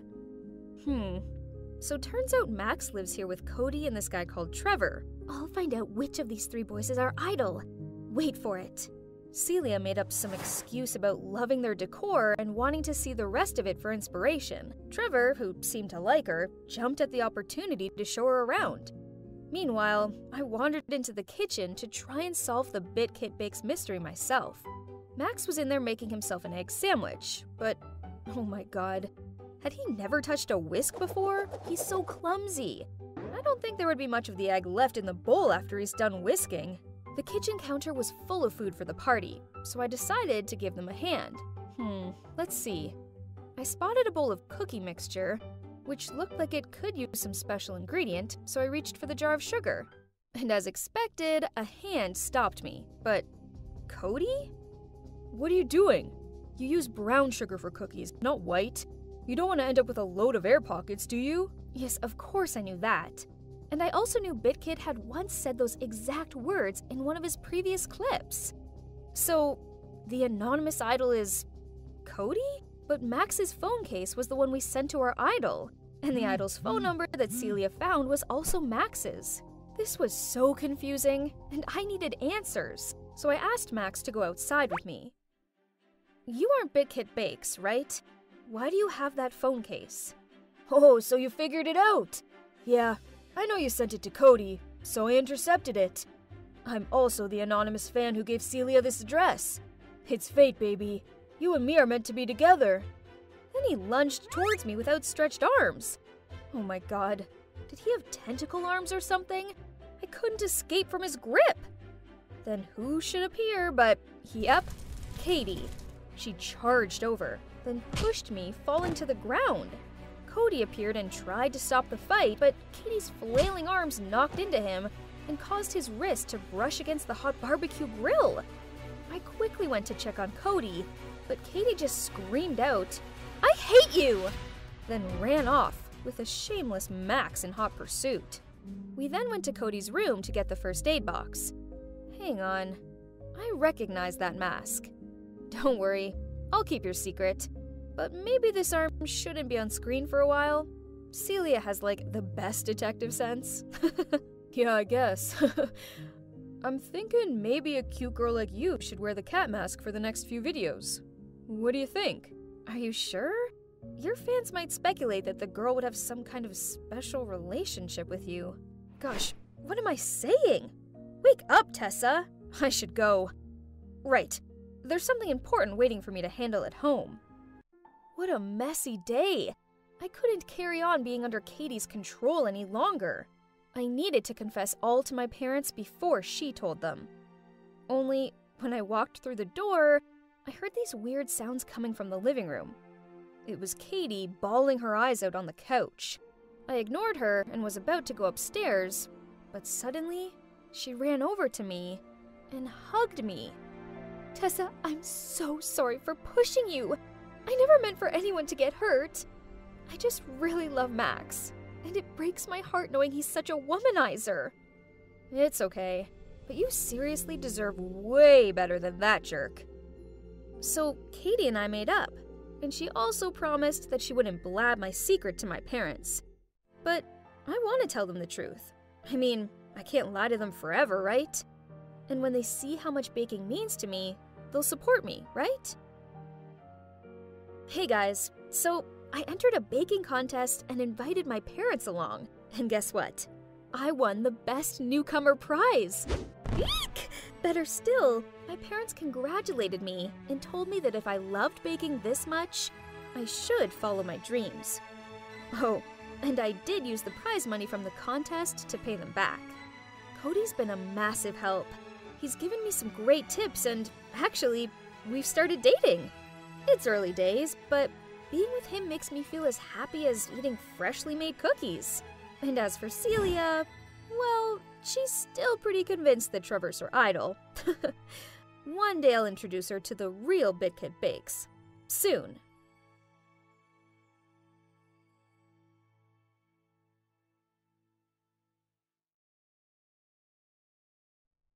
I can't believe it's been a year since Gerald passed away. I know it's been hard, but on the bright side, at least you still have your 2 wonderful daughters. Thank you. She smiled. Then she rubbed Jamie's head. I'm very proud of this one. Yeah. Jamie's pretty, Jamie's girly, Jamie's adorable.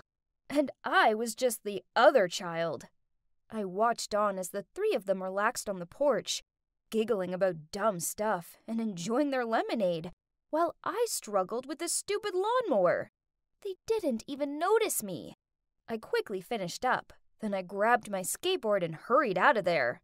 Charlotte, stop right there. And where exactly do you think you're going without my permission? Skateboarding. I grumbled, then left. Whatever. She didn't care anyway. She just wanted to suffocate me. It wasn't like this back when I had Dad on my side. As you can see, I'm not a girly girl. All that manicure and makeup stuff just seems like nonsense to me. But my non-identical twin, Jamie, lives for it.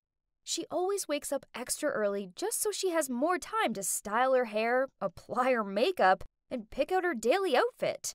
Then all she does at school is sit around with the other Barbies and giggle at pretty much everything. But guess that's the kind of girl Mom prefers, as it's blatantly clear that Jamie's her favorite. It's always me who had to do all the chores in the house, just so her Jamie could sit there scrolling through her phone. There was one time when I was washing the dishes, I heard a deafening shriek. No, my sister wasn't being murdered. Instead, there was a spider crawling across the floor. Poof! It was just a spider. Nuts! I didn't want to be a chore slave. I just wanted to skateboard. Yeah, skateboarding and painting are my true passions, but Mom told me skateboarding was for boys. Ugh, how ridiculous. So I often snuck out. There were times I got so into it that I lost track of time and arrived home to Mom's furious eyes. You're grounded. Next time, I won't hesitate in breaking your boards in half." Jeez, that was so unfair. I pushed past her and ran into my room. Then, clutching my board, I burst into tears. I wish Dad was still here. Whenever Mom and I argued, he always came up to my room and told me how Mom only acted the way she did because she cares about me. She just has a different way of showing it. It's been a whole year since he passed, all because of a freak accident at the factory he worked in. Now, we all had to rely on Mom's home tailor job, and I just became the errand girl, while Jamie sits around looking pretty? Worse still, Mom insisted I get a part-time job to support the family, while Jamie didn't have to. When I questioned Mom on this, she just said, "Jamie isn't like you. She wouldn't be able to handle both school and work." Excuse me, what? But I knew arguing with Mom about it was pointless. Anyways, it all worked out okay, as I landed myself a job in this cool skateboard store. Oh, and also, less house chores. One rainy afternoon, the store was quiet, so I took out my sketchbook and designed some skateboards. Then my manager, Rick, peered over my shoulder. Uh-oh, was I in trouble? But to my surprise, he said, "That's pretty good." Then he passed me a flyer for a skateboard designing contest. "You should give it a try." This contest was meant to be, so I spent all my free time shut away in my room working on my design. I didn't see Mom or Jamie for a full week. How peaceful. And guess what? I won first prize. It was awesome. However, Mom snatched the prize money from me due to family financial reasons. So my money was going to be used on new clothes and makeup for Jamie. Unbelievable! I didn't want to be under this roof anymore. But at 15, where else could I go? Poof. Then Mom told me her work was slow at the moment, so I should enter more contests to support my family. Hey, it got me out of chores, so I agreed to it. And I pretty much won all of them. But it did annoy me that I didn't get to keep my rewards. Then when I saw Jamie showing off her new shoes, I just wanted to yank them off her feet and throw them at her. Ugh! I thought twins were meant to have some sort of deep connection or something. Not me and Jamie. We couldn't be more different. Finally, I had a day off, so I arranged to go skateboarding with Rick.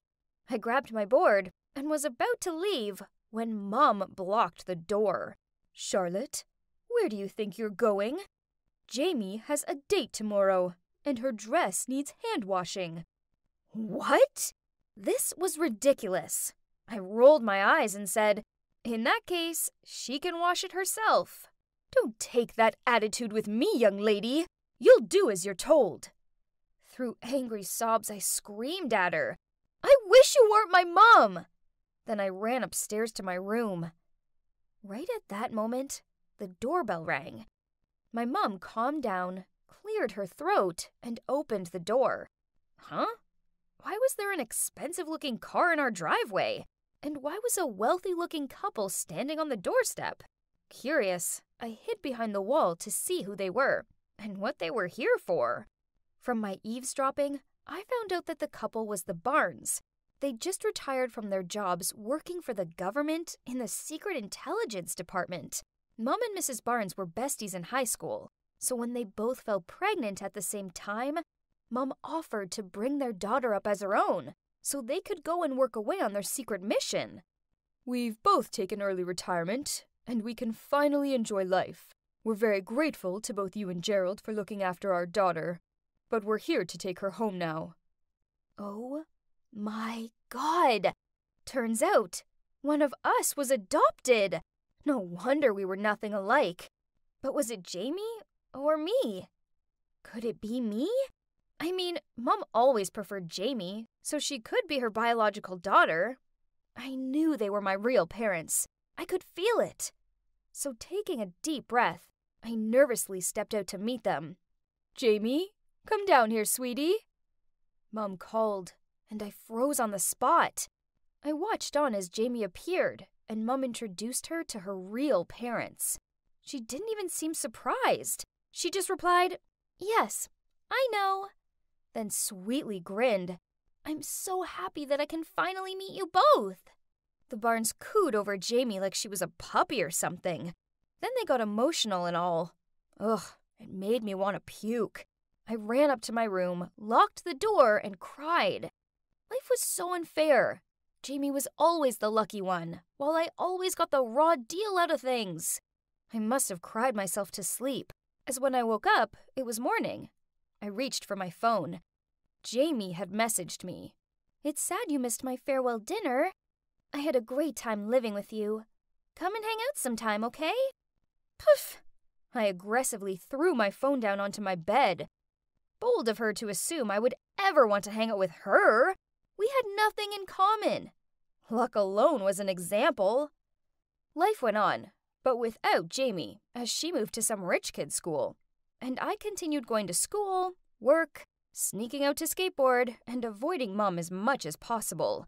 Then one chemistry class, while we were carrying out an experiment in the lab, one of my classmates made a mistake. And boom! We were all left looking like Cinderella. And that might have actually been the best thing of that day, since we were dismissed 2 hours early. Excited, I rushed home to get my skateboard, but I knew I needed to sneak past Mom so she didn't accuse me of skipping class. But as I passed the kitchen, I saw her sitting at the table sobbing to herself. What was going on? Suddenly, she stood up and walked out to the backyard. There was a leather notebook and a pen on the kitchen table, so I tiptoed over and took a peek. It looked like her diary. Those freshly written lines were stained with tears. Jamie, my baby, I miss you terribly. I want you to live a wealthy, happy life. So I made the ultimate sacrifice. I tell myself every day that you're now a Barnes, not a Smith anymore. Not my daughter anymore. What? I couldn't trust my own eyes. What did these words mean? Could it be... But even if she mistreats me sometimes, she couldn't be that kind of person, right? I tore out that page, then hurried off to the skate park. Only I couldn't concentrate. It was so bad, I messed up my pop shove-it and landed on my butt. Ugh, this was driving me insane. That evening, Mom appeared in my doorway and asked, "Charlotte, what did you do this afternoon?" I answered, "I told you already. I was at school and then the skate park." "Did you see my notebook? The leather one?" I shook my head in response. "Oh, it's my expense book. I can't remember where I left it." She gave another scan around my room before leaving. When she was out of sight, I immediately pulled out my phone and texted Jamie. "Jamie, I miss you a lot. Can I come over to your house tomorrow?" I needed to see Mr. and Mrs. Barnes. I had to find out what was going on once and for all. Jamie replied she had a date the next day. While I was typing out a reply, she sent me another message.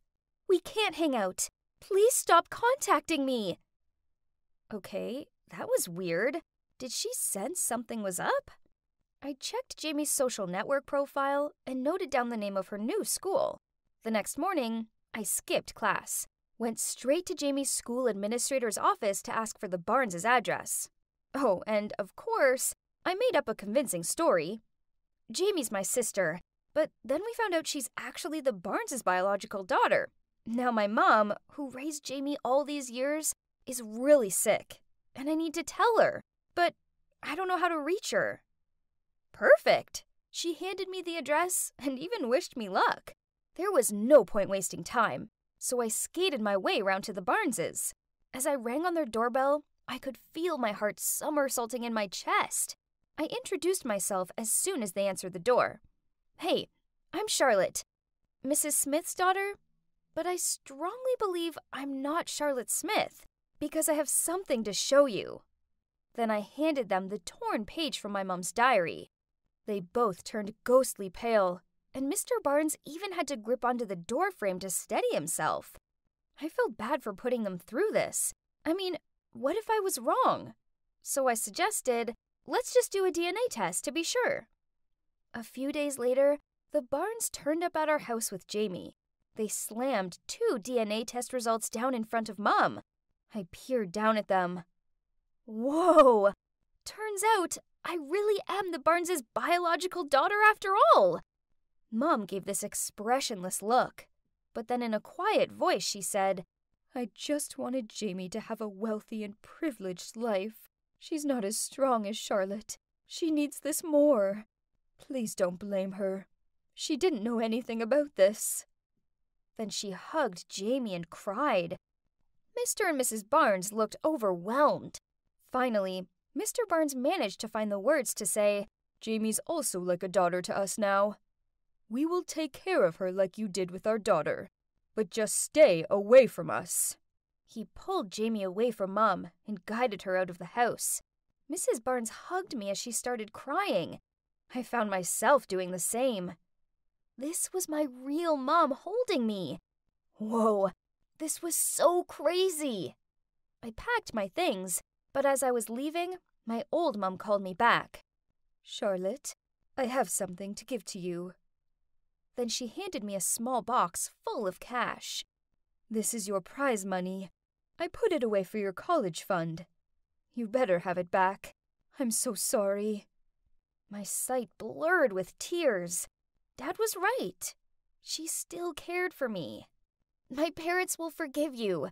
Then you'll soon see both of us again, I said as I hugged her tightly. Then I turned and left. A new life was waiting ahead of me.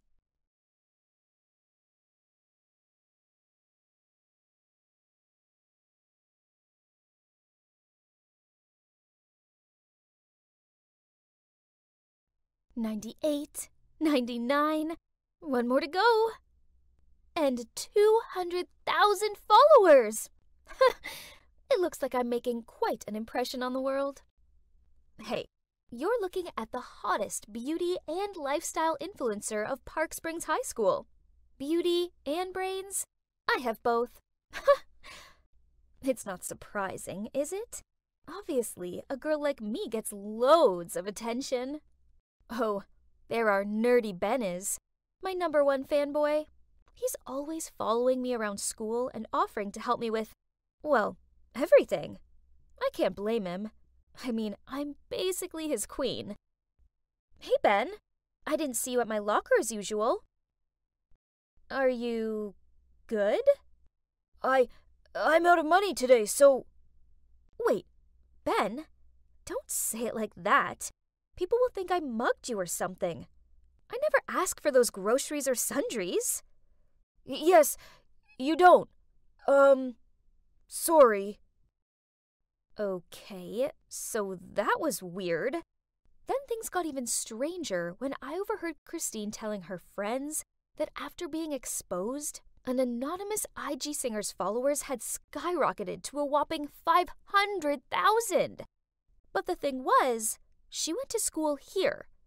She's that nobody in bio class, Stella. Stella hurried past me into class, followed by a flock of people trying to take her pic and asking her to sing. Blah, blah, blah. Some of the boys even offered to take her home after class. Poof! Please! What were they thinking? Ugh! She could play the fragile and confused act on these losers, but she didn't fool me. The dropped book scenario was so overrated. But, why was Ben rushing to pick it up? What a traitor! Ben? Where's my homework? He couldn't even come up with a better excuse than, I went out last night. This was baloney. I just heard him offer to help Stella with her homework. And guess what? This girl, still with her Little Miss shy facade up, told Ben that she could do her own essay. Ugh. Did she think she was Beyoncé or what? Acting all high and thinking she's the beacon of the universe? I was furious. So she wanted a taste of fame, huh? Let's just say, as a senior in this field, having experienced its downside, it was time I taught her some manners. After that, I made sure she became the main topic of every single talk in school. Hey, she needed to learn how this fame game worked. Everyone was giggling, pointing, and whispering behind her back. She had to cover herself with a hoodie that hid half of her face and walk through school in anxiety. Yeah, I know that paranoid feeling all too well when you obsess with why people keep on giving you odd looks. Then one day, I was putting my books back in my locker when I glimpsed someone running past me crying. It was Stella, and she dropped a note that said, "If I were you, I wouldn't have shown up at school ever again. You're a joke." Gosh, do people even say these things? This was way too harsh. What happened? For God's sake. He didn't think I was the one who wrote this, did he? From that day on, Ben completely ignored me. And worse, he was glued to Stella, comforting her as people talked behind her back. Ugh. Then one day, I was tying my shoelaces when I heard some cheerleaders trying to open someone's phone. Right at that moment, Stella stepped out of the shower stall. Upset to see others violating her privacy, she tried to fight back. But oh boy, this wallflower couldn't even make them budge. Fine, I'll help her, but only this time. You tattletale! You think you run the place now just because you're popular?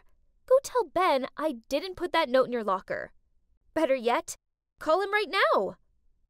Oh, come on. Just run to the bleachers and tell that nerd. Go! What are you looking at? I went over to the bleachers to find Ben comforting Stella. What now? Snitching on me again? Actually, Stella was just telling me that you didn't write that note. Could you be any more foolish? So, you're just gonna bluntly do whatever I tell you to? Don't mind her. It's just who she is. A bit rough, but a truly great friend. I don't make friends. Yeah, I'd learned it the hard way. Back in my early days on Instagram, the only friend I trusted posted a video of me changing in the school's shower stall. I still had my tea inside my shirt, but that taught me a cruel lesson about friendships and fame. When you're famous, people will always want something from you. You can't trust anyone at all. You hear me? Stella! Who's that? Liam, Stella's friend from the music club. They look good together, don't they? What? Are you jealous of him or something? For that silly chick? Ben didn't say anything, but just blankly stared at them. Huh? He never looked at me like that anymore. Now I was no longer the Instagram queen. That meant I was no longer his queen. It was true, there was no one I could trust. A few days later, there was a big football match. We were going up against our rival school for the final, and Stella was singing the national anthem. Even the mayor and a local TV station showed up for it. Crazy! Ben was part of the AV team, so when some dude told me Ben wanted to talk to me, I went to the AV room to find him. What did he want to talk about? Hopefully not something to do with Stella. Ugh. But as I got there, no one was around. Huh? Right at that moment, the screen showed Stella stepping up to the podium preparing to sing. But instead of the soothing melody, a string of strange, distorted sounds came out of her mic. What was going on? What are you doing here? Ashley! He pushed me aside and hurriedly fixed the sound system. And just a minute later, things were back to normal and Stella could restart the song. Ben gave me an accusing look, then dragged me behind the bleachers, where we met up with Stella and Liam. Then Ben told her I'd messed with her mic. Ugh! How could he think I was capable of something like that? Meanwhile, this Liam guy stepped in, saying it could have been a technical error. Yeah, whatever. I went to leave, but Liam caught up with me. Weird. Weren't he and Stella having a thing? He immediately denied it, saying they were just acquaintances from music club. But you... I've been wanting to get closer to you for a while. You're the true Instagram queen, not Stella. Whoa, this guy was a top-class jerk. Just a minute ago, he had his hands wrapped around Stella, and now he was trying to leech onto me. He even started leaning in to kiss me on the cheek. Quickly, I dodged it as I met Stella's gloomy look from behind. Yikes. It was time to get out of here. I didn't sleep so well. Ugh. All this stress was bad for my skin. So I was groggily making my way along the school corridor when Stella stormed up to me. It was you, wasn't it?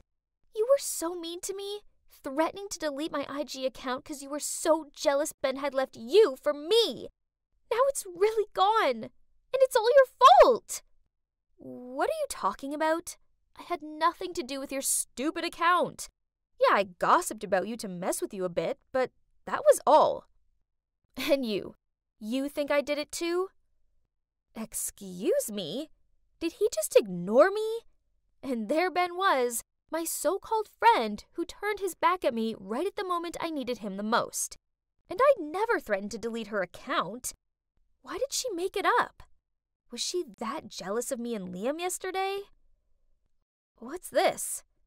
An unexpected message from Liam said, Hey Ashley, don't worry, sweetie. I've got your back. What do you say we meet at 8 p.m. in the park? Ugh, this shameless, two-faced jerk. What was he up to this time? So after class, I slid a note into Stella's locker, pretending to be from Liam, saying, I have a surprise for you. See you at 8 p.m. in the park. I arrived on time to find Liam already waiting. He kept putting on this simping act like he was madly in love with me or something. I can help you prove everything, and I only ask for one tiny favor, that you'll be my girlfriend. You can do that? But how?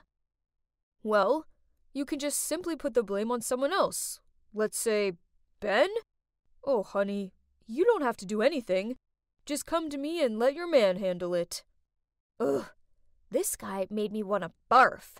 But I still had to play it cool so I could figure out what this dude had up his sleeves. Sounds interesting, but I want to know more. How are you going to carry out your master plan? Honey, I've already got all the pieces of evidence in my hands. You mean? That's right. I was the one who deleted Stella's IG account, and I know a way to blame it on someone else. You did what? Ashley, I let my jealousy blind me. So when I saw him flirting with you right in front of me, I just lost it. At least you're not the only fool around here. He played both of us. And for the record, he's so not my type. Your type? Let me guess. Someone like Ben? He's such an idiot. He'd never realize I have feelings for him. But you're more of his type than I am. Besides, the way he just abandoned me when I needed him the most. Ashley, I didn't mean to hurt you like that. What? You've been there the entire time? Yeah, I've heard it all, including the part about how you have feelings for me. Look, it's not what you think. I'm not into Stella that way. The thing is, I saw her singing at a coffee shop and realized right away she's my favorite anonymous singer on Instagram, so I sort of revealed her identity online. One thing led to another. I felt so guilty I just stayed by Stella's side and accidentally pushed you away. And it's not that I don't trust you. After you left, I tried to convince everyone you didn't do it, but they didn't believe me. Then Stella showed me the note in her locker of Liam asking her out, and I recognized your handwriting. I got worried, so... So, you didn't turn on me? Yeah, I know you can seem cold sometimes, but deep down you have a good heart. So, turns out that Stella going viral meant some local lounge singer had lost a lot of gigs. so she hired Liam to delete Stella's account for good. This guy was no joke. The note, the cheerleaders, the mic accident, he was responsible for it all. Luckily for me, I'd managed to put my phone on record mode for the entire conversation I had with him. So the next day, I went ahead and reported him to the principal. Well, no bad deed goes unpunished, so I hope you enjoy your indefinite suspension, Liam. As for me, I no longer go solo anymore, as I have a new friend by my side, who now has quit social media and enjoys her passion for singing. And Ben is still Ben. Such a doofus. But my doofus.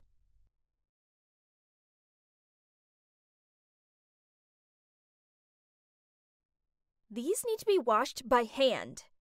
Kelly threw a pile of clothes on the floor. And be quick about it! Hey, I'm Maya, and that bossy girl is Kelly. Although we live in the same house, we aren't siblings. You see, when I was just a baby, I was adopted by a loving old couple.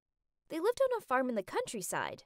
Their kids had grown up and left home, and they were both missing the lively energy that only a child could bring. One Sunday at church, they saw the priest raising a baby girl and offered to help. So that's how they ended up taking me home and bringing me up as their grandchild. They were the nicest people, and they showered me in nothing but love and kindness. I'm always more than grateful for them. We lived together happily until one day, when Grandpa was in the orchard, he collapsed. Sadly, he passed away. Grandma was never the same after that. She'd lost her soulmate.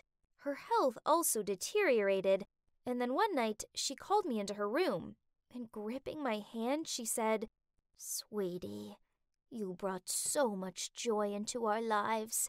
Without us, life could be tough. But don't worry, we're always with you. When I'm gone, go find my old purse hidden in the broken tractor in the back barn. We've saved up a little bit for you. Our little Maya have to live your best life. All right?" Then, before I could ask her any more about this, she closed her eyes, and just like that, she'd left me forever. I stayed with her for hours, crying my heart out. Afterward, following Grandma's words, I went in search of the money. Oh, God! I gasped in shock as I opened the purse. There was at least $20,000 here. How did my grandparents manage to save up such an amount of money? I knew they were thrifty, but this was way too much. After that, I moved to Columbus to live with my grandparents' daughter, Mrs. Madison, and her daughter, Kelly.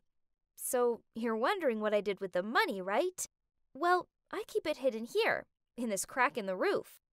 Oh, someone's coming. Your room is disgusting. Anyway, Kelly and I are going out, so make sure you clean everywhere before we get back. I expect it to be spotless.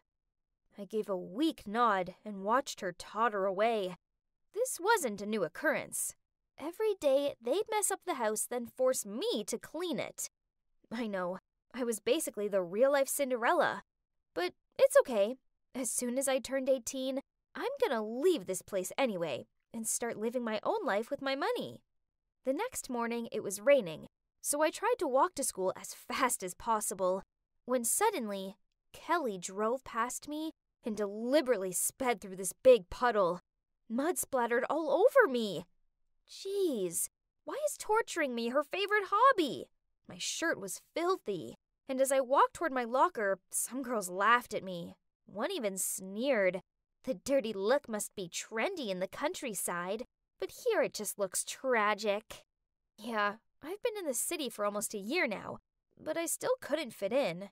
Maybe it's because I always wear the same worn-out clothes and borrow all my books from the library. Mrs. Madison refused to buy me anything new, and I couldn't use my own money, as that would look suspicious. I couldn't even afford to go on the school picnic. I'd never be one of them. Then, during recess, the class monitor, Josie, informed everyone that prom was happening soon, and the dress code was formal. While all the other kids squealed and clapped excitedly, I lowered my head and sighed. I had nothing to wear to prom. Maya? Hearing my name broke me from my thoughts, and I realized it was Josie, and standing around her were some of the nice girls from class.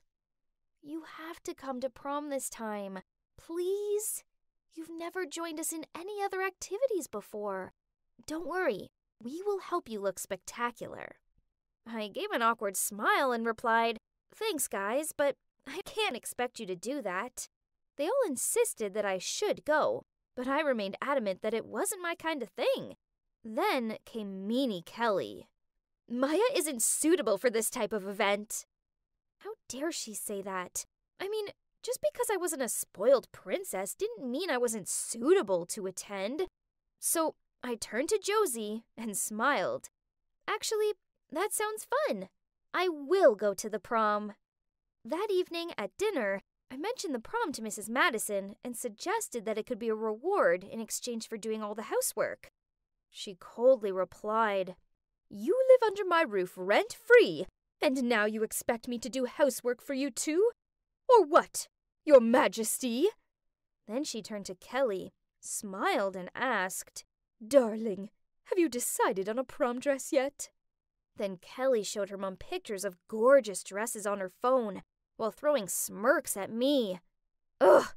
I couldn't sit around looking at Kelly's smug face anymore. This time, I definitely had to go to prom and be prettier than her. So that weekend, I went thrift store shopping with Josie, and after looking in about a dozen stores, Josie lifted up this really pretty blue gown. It had a tear down the side, but I knew I could easily sew that up and thrift flip it a little. I'd seen people do that on YouTube. The night of the prom, Josie did my hair and makeup, and I showed up in the dress. I felt like a real-life princess, and everyone was looking at me and giving me compliments, while Kelly stood there with her arms folded and a sulky look on her face. Then this boy called David walked over to me and started talking. Turns out, he was the new senior here. All the girls had their eyes on him, including Kelly, who walked over and tried offering him a drink, but he snubbed her and continued talking to me, leaving her standing there in silent anger before storming out of the prom. I had such a wonderful night with my new friends. I arrived home in a great mood and was happily singing to myself. But this instantly changed when I saw Kelly sitting there waiting for me. Such a thief! Now, don't tell me this fancy dress just fell down on you from the sky! Kelly shouted at me. I insisted that I hadn't stolen anything, so she dragged Mrs. Madison to the living room and asked her to check if she had lost any money recently. Mrs. Madison said no without thinking at first, but when she read Kelly's face, she started to fake complaining about some $100 bills missing from her purse, and the two started to jump on me. Ugh! Unbelievable! I ran up to my room and tried to shake away the negative thoughts and think back to how happy I was at prom. Then, as usual, I checked my hiding spot. Huh? What was that noise? I looked towards the stairs, but no one was there. It was probably just the house creaking or something. The next day at school was amazing, as loads of kids stopped and talked to me. Then, when I got home, I went up to my room and double-checked my hiding spot. My heart plummeted in my chest. The purse! It had gone! I frantically searched for it. Then I remembered hearing something last night, and there were only 3 of us in this house. Could it be? Furious, I ran into the living room where Mrs. Madison and Kelly were watching TV. I shouted at them, "My money! I want it back right now!" In an unconcerned tone, Mrs. Madison replied, "What money? What are you talking about? Oh, I see. So you have your own money all along, and have been keeping it for yourself?" Poof! What an ungrateful brat! Mom lets you live here even though you aren't actually family, and now you're accusing us of stealing? I knew they'd taken my money, but what could I do about it? I had no choice but to go back to my room and cried as I looked at old photos of me with my grandparents. The next day at school, I really wasn't in the mood for lessons. During recess, I was just staring out of the window in despair when I heard a cough, so I looked and saw David there. "Hey, Maya." He smiled at me. are you okay? You seem kinda down. I'm fine. I gathered up my stuff and left. I know he was only being nice, but I wasn't feeling like small-talking right now. Then, after school, Kelly made me carry her heavy backpack home. I had no energy left to argue, so I glumly did as she asked. That's when David drove up alongside me and asked, Hey, that looks heavy. Do you need a lift? I nodded and got into his car while forcing a smile to thank him. He asked, Maya, what's up? You can talk to me, you know. I'm a good listener. Promise. He's so sweet, and I instantly felt safe around him. We chatted a lot and started hanging out more and more after that. We took walks through the park and had lunch together. I found myself growing closer to him, but not in the way you might think. No, more like a brother.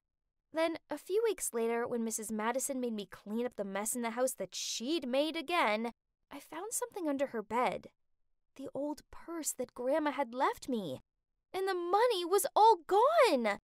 I stormed downstairs and slammed the purse onto the kitchen table. But Mrs. Madison shrugged. It was my mother's purse. Therefore, that money belongs to me. You obviously stole it from my poor elderly parents. Kelly backed up her mom with her annoying tone. Wow, how low do you have to be to con a sick old lady into giving you her life savings? Grandma left it for me, not you! You two are monsters! I screamed at them, took the purse, and went up to my room.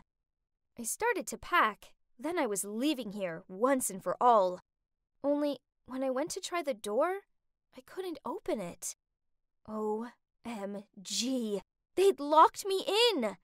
Worse still, in all the drama, I'd left my phone downstairs, so I couldn't even call David for help. The next day, Mrs. Madison let me out, but only on the condition that I did all the housework, and from now on, I wasn't allowed to go to school or anything like that. And if I broke this rule, she'd make sure I ended up in trouble for stealing the money. So, it is what it is. I had no choice. They've got me on a string. One afternoon, I was out front watering the flowers when Mrs. Madison shouted out from the living room. No! Not the roses! Water the ones over there! You useless girl! Then suddenly, I felt someone yank my arm. It's David. He was worried about my absence, so he came to check on me. Maya, there's someone I want you to meet. Then he signaled me to follow him. I had no idea where David was taking me, but anything would be a way better option than listening to any more of Mrs. Harrison's nagging, so I got in his car. He took me to his house, and there was this man in there. I suppose it's David's dad, but then, with tear-filled eyes, the man blurted out, Maya, it's you, my daughter. You're finally home. Huh? What? So, after I sat down and had a sip of water to brace myself for whatever was about to come, the two told me about how when I was a baby, my mom got sick and passed away. My dad struggled to look after me and my brother, so he gave me to a priest. Eventually, my dad managed to turn his life around, and knowing that I'd been adopted by the elderly couple, he started sending money to them to help them raise me. Then, when he came to find me, I wasn't there anymore. He found out that I was living with the daughter of an elderly couple in Columbus, so he moved to this city with the hope of finding me. It was such a coincidence that David ended up attending the same school as me. David said that the first time he saw me, he felt this strange bond right away, and how amazing that this gut feeling was right, as it soon became clear I was his long-lost sister. Wow, this was a lot to take in, but it was the greatest news ever! I left Mrs. Madison's house after that, of course, and moved in with my dad and brother. And for the first time since I'd lost my grandparents, I found myself feeling truly happy again. Now, you're probably wondering what became of Mrs. Madison and Kelly. Well, I was walking past their house the other day and saw a for sale sign in the yard. Turns out, Mrs. Madison had been spending money like water, and now was in debt, so she was having to sell the house. I don't want to gloat or anything, but I guess that's karma for them.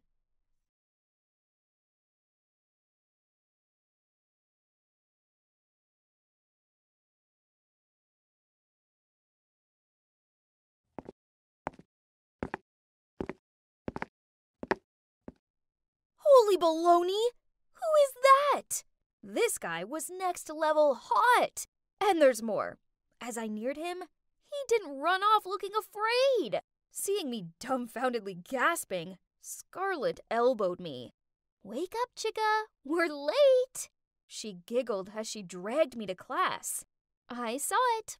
Never thought I'd see the day that Margot the troublemaker would go all gooey-eyed over some boy. Scarlet teased me. I blushed and was completely tongue-tied, eyes looking around awkwardly. It's a shame you're basically a walking, talking boy repellent. Yeah, right. I lowered my head to think, and when I looked up, Scarlet was texting, probably some cringe overload message to her boyfriend Keith.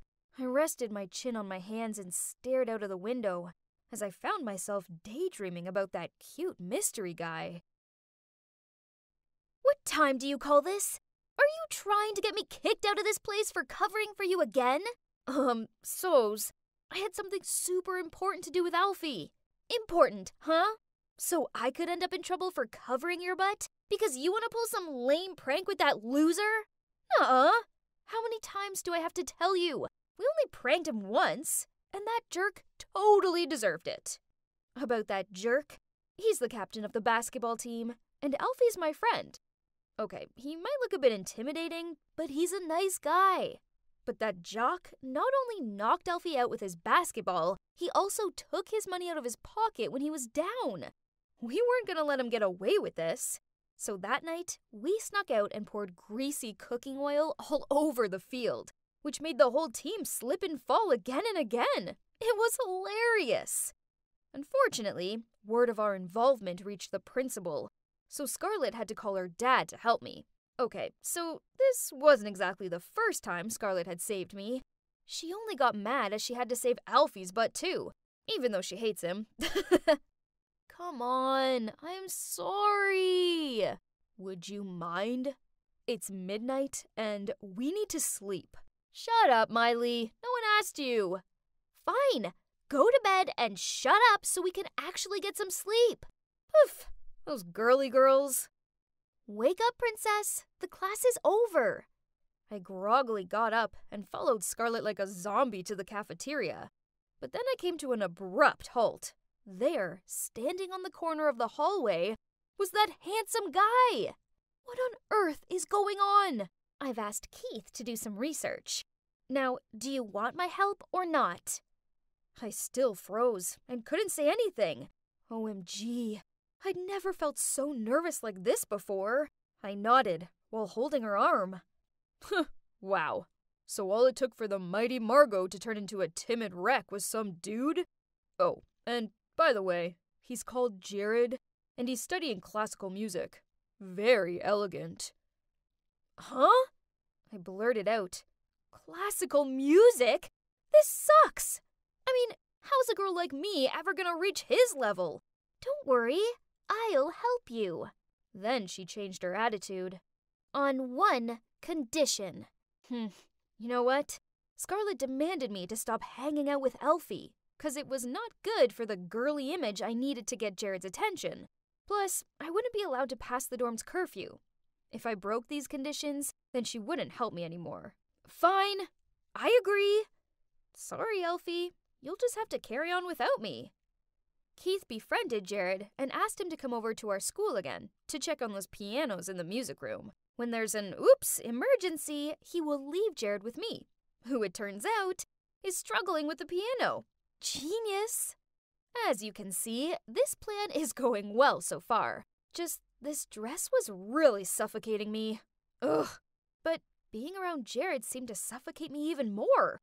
Luckily, he was quite friendly, so we started talking easily, and now he's playing for me. Do you have any plans after school? No, not yet. I'm about to go to this music cafe in town. Would you like to join me? OMG! Of course I said yes! Does this count as a first date? We actually had a lot of fun. I was in 7th heaven. On our way back, I was startled when I saw Alfie across the street. Noticing me with Jared, Alfie glared at me with this maddened, wide-eyed look. I gave him the shush sign and looked away. No surprises. My phone beeped. You blew me off to hang out with that sissy boy? And what's with your clothes? Jeez. Alfie was angry for sure, but I couldn't do this right now. I'd promised Scarlett I wouldn't talk to him anymore. So I ignored the message and walked straight past him. As soon as I arrived back at the dorm, the girls cooed around and asked me about the date. They seemed so happy for me. So, when's the next date? He asked me to come over to his school tomorrow, and then we're gonna have dinner. Ah! The girls screamed in unison. Surprising, as I didn't think these grumpy girls cared this much about me. I was so excited about the date, so I arrived early at Jared's school to find him practicing with another girl. I walked into the room with a smile on my face, and Jared introduced me to her, Maeve. Then he told me to wait there and left to go to the bathroom. This Maeve girl sniggered, then looked me up and down and said, "Give it up. An unrefined girl like you doesn't deserve him." Huh? What on earth did I ever do to her? Angry, I knocked over her music sheets. She picked it up, then sternly said, "Just you wait. I won't let you get away with it." Then she shoved past me and stormed off. Then, at dinner, I couldn't help it. So, that Maeve? Our parents are very close, so we've been friends since we were little, and now we both study music. She seems really into you. I'm not so sure about that. We're just friends. So, he doesn't like that Maeve girl? I guess. Just forget about her. I have a very important date with Jared, and I need your help. Right at that moment, a call from Alfie arrived, but Scarlett was sitting right next to me, so I couldn't pick up. After a few calls, he texted me. "You gotta help me this time. I can't do it by myself." Oh, God help me. I didn't have the heart to abandon my friend. So, I decided to sneak out and go see Alfie. Okay, so it's not what you think. Those times I was late weren't because we were up to no good. We've been fixing up this abandoned house for these homeless kids instead. This time, one of those kids, Kevin, had a serious fever. I had to help Alfie borrow some money and take Kevin to the hospital. I tried to be deadly quiet as I crept into the dorm room, but I swear Scarlett is the lightest sleeper in existence. And sure enough, she was there waiting for me. "Oh, hi Margot. It's nice of you to join us." "Yeah, sorry. It was, an emergency." "You just can't help yourself, can you? You broke our agreement to go hang out with that thug friend of yours. I'm not helping you ever again." This sucked. It looked like I was on my own. This is it. My big date with Jared. His dad's the conductor here, and from what I can gather, that's a massive deal. Without Scarlett to help me find the right dress for this event was a nightmare. Oh man, everyone looked so luxurious and classy. I felt like a sore thumb. This obviously wasn't the world I belonged to. But Jared's gentle smile soothed me down a lot. But soon, Maeve was coming towards us. Ugh. "Jared, darling, congrats! I think this concert will be amazing." "Oh, it's you again. Nice dress." Ugh! She was really pulling on my leg. But stay calm. Now breathe. Breathe. Then they both talked about Mozart, Beethoven. I didn't understand a thing, as well as the whole concert. I didn't understand either. Afterward, Jared led me over to his parents. OMG, this was scary. I gave them the bouquet of flowers I've prepared and congratulated them on the concert. Luckily, they both seemed really friendly and were really content with my gift. But then Maeve appeared and hugged Jared's mom. "Jared, it's lovely to be around such polite girls." Smirking, Maeve replied, "I wouldn't be so sure about that. Margot here likes hiding her true personality." Okay, so I may have failed to keep my cool and blurted out some bad words. Oops. Jared and his parents looked shocked by this, but before I could try and rectify the situation, Maeve pulled out her phone and waved around a photo of me with Alfie. I wanted to explain, but I just ended up stuttering out a load of nonsense. In the end, Jared pulled me aside and told me, I think it's best if you just leave. I ran out of there close to tears. Worse still, I couldn't run in this dumb dress. I'd lost Jared, and it was past curfew. So if I went back now, Scarlet would get mad at me. So I decided that I wasn't going to go back. Nope. Instead, I was going to run away. I'd been staying here for a couple of days. I feel safe here, and Alfie bought me some clothes and food. Ugh, why is she here? I wasn't in the mood for a lecture. But to my surprise, she rushed over to me and wrapped her arms around me. How could you just leave me like that? Have you any idea how worried I've been? Anyway, Alfie told me everything. I'm sorry for misjudging you. She pulled away. You do stink, though. There's one more person who wants to see you, Margot. I looked at him with confusion. Then at the door, it was Jared. Margot, when I saw that photo, I was shocked. I thought I must be some joke to you, and you were really with Alfie. But then I couldn't stop thinking about you. Now I've spoken to Scarlet and Alfie. I know better. I like you, Margot. The real you. And I don't want you to think you have to change for me. Do you think you can give this idiot another chance? I hesitated, pretending that it was something I had to think about. Then smirking, I shouted out yes and rushed into his arms. So, what now?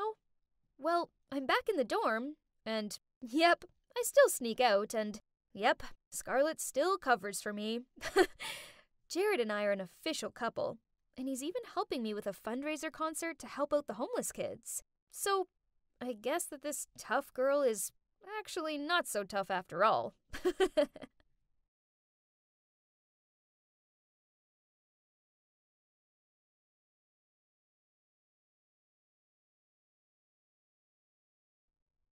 Hey, kid. Why are you here alone? What's your name? I first noticed this little girl when I discovered this epic pastry shop near my school. She'd always be sitting in the alleyway nearby, wearing the same clothes over and over again, clutching a teddy bear in her arms. She looked up at me with her big, innocent eyes and answered timidly, I'm Alex. Then she started crying quietly and said, My mom and dad are always working, so I wait for them here. Sometimes they're gone for days. Oh, this poor little girl. She must have been starving, as she kept eyeing my bag of croissants. I gave her one, and she said chocolate croissants were her favorite. Wow, just like me. No wonder I'd felt drawn to this little girl.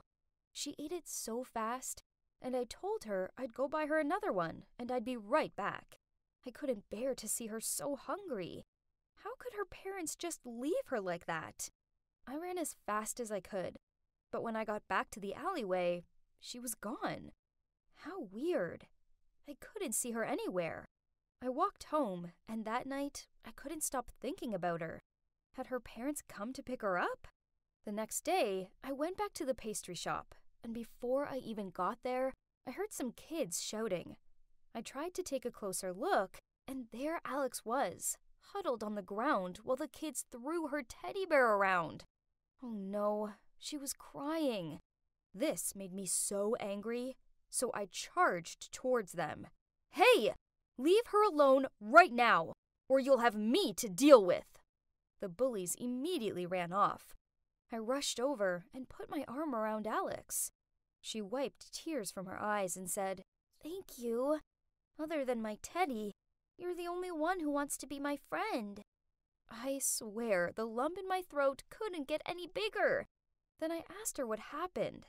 She told me how she skipped school because she was bullied for wearing old, smelly clothes. Even the teachers were mean to her, she said. Oh gosh, my heart. I couldn't bear this, so I held out my hand. Alex, I can't leave you out here like this. I've always wanted a little sister. So what do you say? I promise I'll protect you. Alex squeezed my hand, which I took as a yes, and then we got up and she asked if she could show me something. It was a playground that she used to go to, and as soon as I saw it, I felt something well up inside me. It looked so familiar. We played on the jungle gym and the swings, and they even had a big slide that was so fun to play on. We played for hours, and it felt like I'd gone back in time to my childhood. Well, if only I could actually remember my childhood. As far as I know, when I was just 8 years old, I had a big accident. It gave me a major head injury and wiped my memory completely. Ever since then, I've been going to therapy and taking medication. But it's so weird not being able to remember anything from before. I try to focus on the present, though, and I know I'm lucky to even be alive.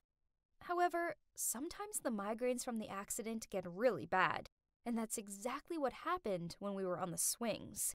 One minute, I was looking at the clouds and laughing. The next, I felt myself slipping off the swing and landing on the ground. The last thing I saw was Alex running towards me. When I opened my eyes, I was in a hospital bed, and my parents were there holding my hands. Recently, my migraines had been getting more frequent, and it really worried my mom and dad. My first thought was, where's Alex? I asked my parents if they'd seen an 8-year-old girl, but they looked confused. I realized she'd probably been scared and run off.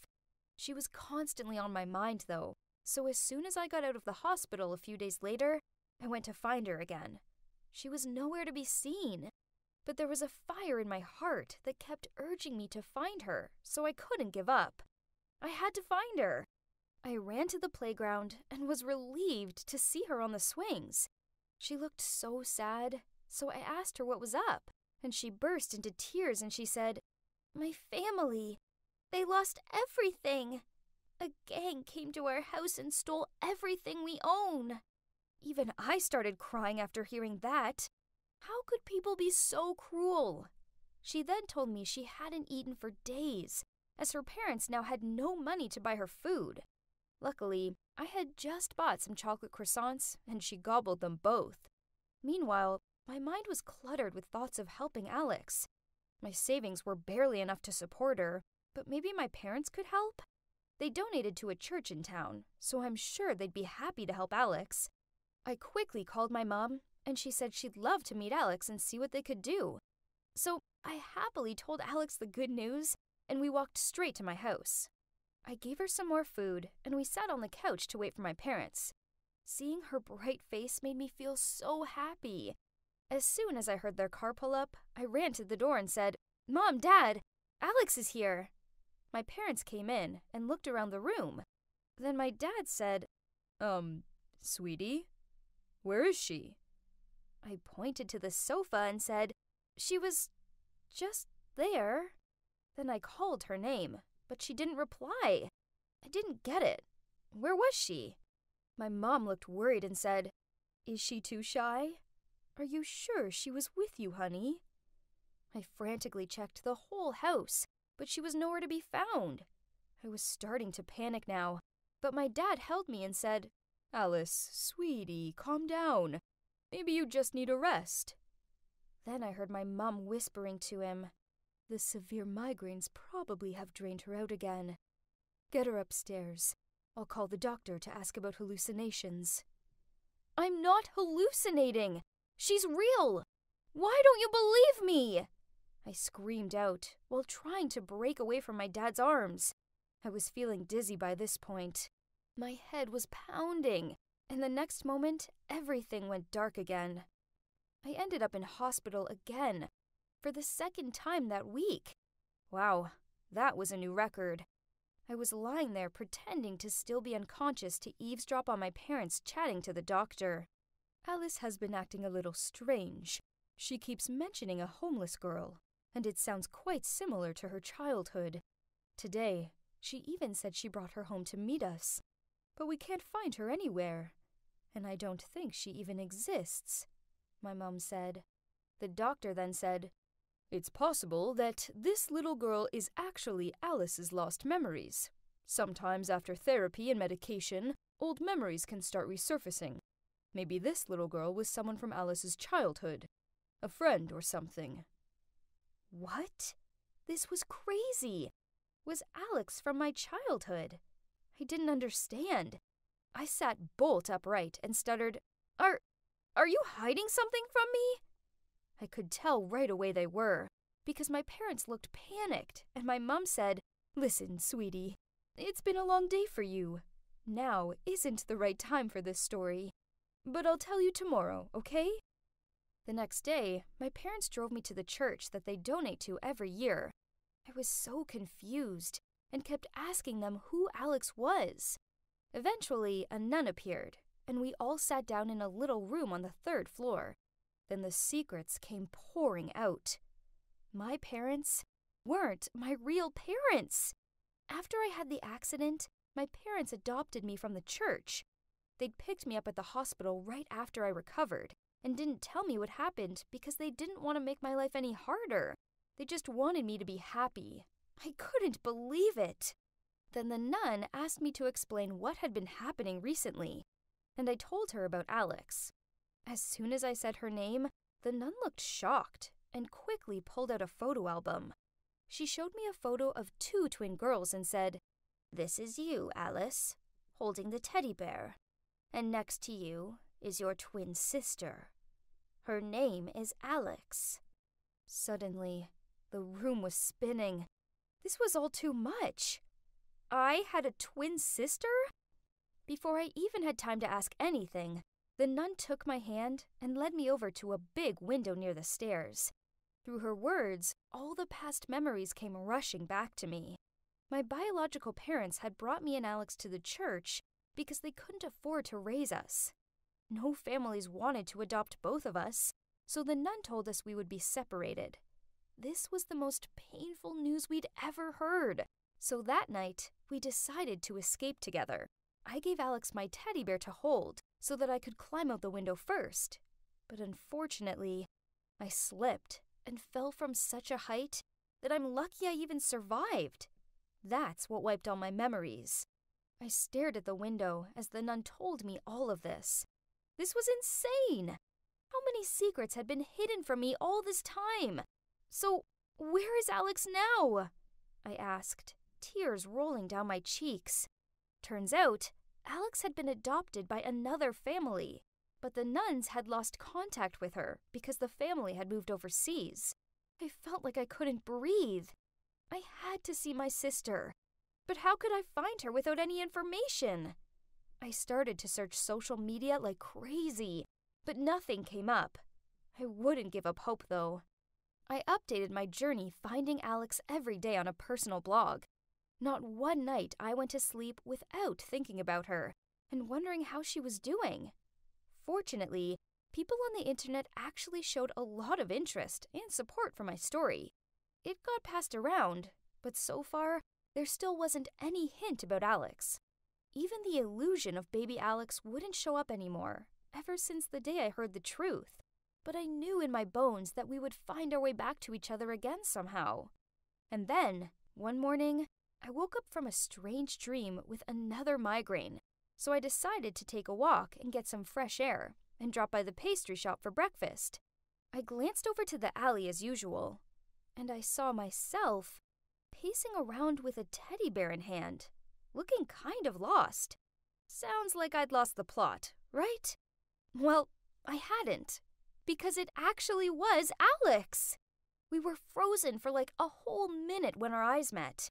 Then, without a single word being said, we just ran into each other's arms in tears. So, long story short, Alex had moved to France since 10, and ever since then, she'd also been trying to find me. Thanks to a post on Twitter, she realized I was still here, and so she applied for a scholarship to America so she could find me. And, well, there she was, standing right in front of me. Words can't express how unreal it still was to look at her every time. Oh, don't worry. Everyone, including my parents, have confirmed she's an actual person, not another product of my imagination. Thank God. I can't believe the crazy roller coaster ride that my life has been on for the past months. From that moment on, we were inseparable. And now, we're planning on moving in together. The only thing left for us to do is to find our biological parents. Alex remembers them clearly, so she's been filling me in on the first 8 years of our life together. Wish us luck!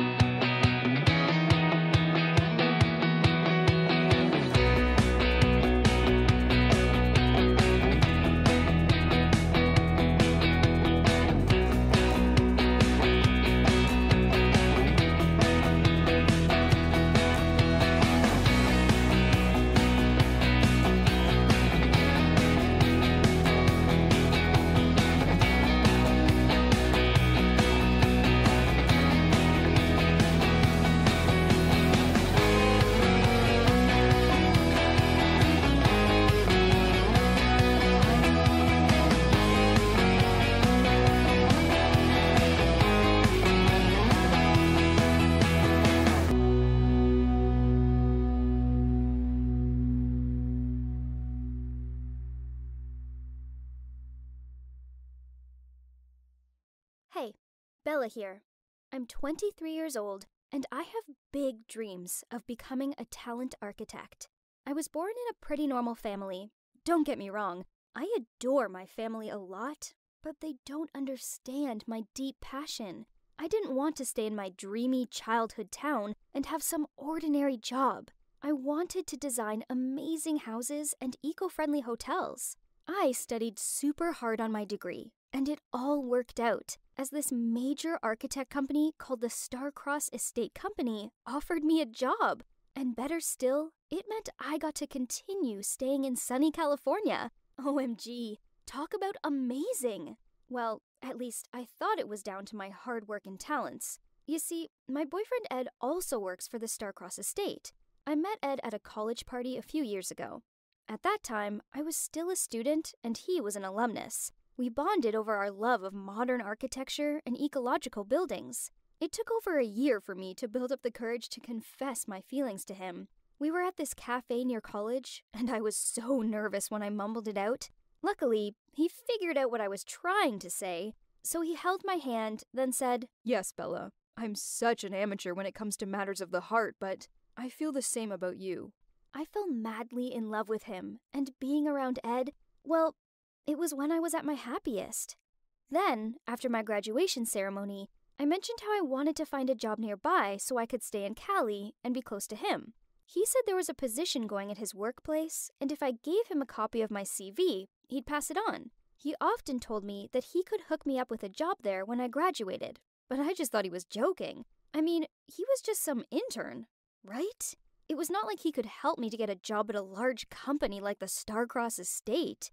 Anyway, I still gave it to him to find a chance. Then a week later, I got called in for an interview. Then later that day, they called me back saying I'd got the job. I almost screamed when I was running to tell him in excitement, but he just smiled and said, You didn't trust me back then, did you? Congrats, my new colleague. I was over the moon and couldn't wait to start my next chapter. On my first day, I was super nervous, but Ed said I could go in with him. As we walked in, the receptionist looked at Ed and said, Morning, Mr. Stratford. Your father would like to talk to you in his office. What? I stared at him open-mouthed. He quickly explained to me how he was not only the head of the project management department, but his father owned the company. I'd been dating him for over a year, and he'd never thought fit to tell me this. It was true that he didn't need to tell me about his family, but this fact was too overwhelming. I had a job in the design department of a prestigious architecture company. And yes, I was the boss's son's girlfriend. This made me kinda awkward. I'd always believed that I could get this job because the company saw my ability, not because the one who introduced me was the heir. But soon, I surely would show that I deserved to be there, regardless of who I was dating. But everything was not that easy. Word soon got around the office that I was Ed's girlfriend, and I was constantly getting dirty looks from other people. Once, I was in the toilet cubicle and overheard some girls talking about me. One girl said, "Talk about favoritism. The new girl in the design department didn't even experience one day as a trainee." Then another girl said, "That pumpkin wouldn't survive for long. Maybe she only lasts a week. Wanna bet?" Of course no. Who will we bet with when we're on the same side? So, hello from the other side. I just couldn't hold it and walked out to see who was bad-mouthing me. And I saw that one of the girls was Diane, who worked in the sales department. What made it worse was she'd always been super nice to me up until this point. I could see their funny faces when they saw me there. "Don't act like that. You are still good girls, not talking behind my back, but my front," I said, then left them frozen inside. I thought that would be the end of it, but it turns out it was just the beginning. Since that day, Diane sneered and made nasty comments whenever I passed her, such as, "Yuck, have you seen the state of her shoes?" And, "Someone should tell her frizzy hair is not a trend." I tried my best to ignore her, but then one time, I got a really strange email from a customer telling me how she was conflicted if she should go with my design or not, after what my colleague told her about me.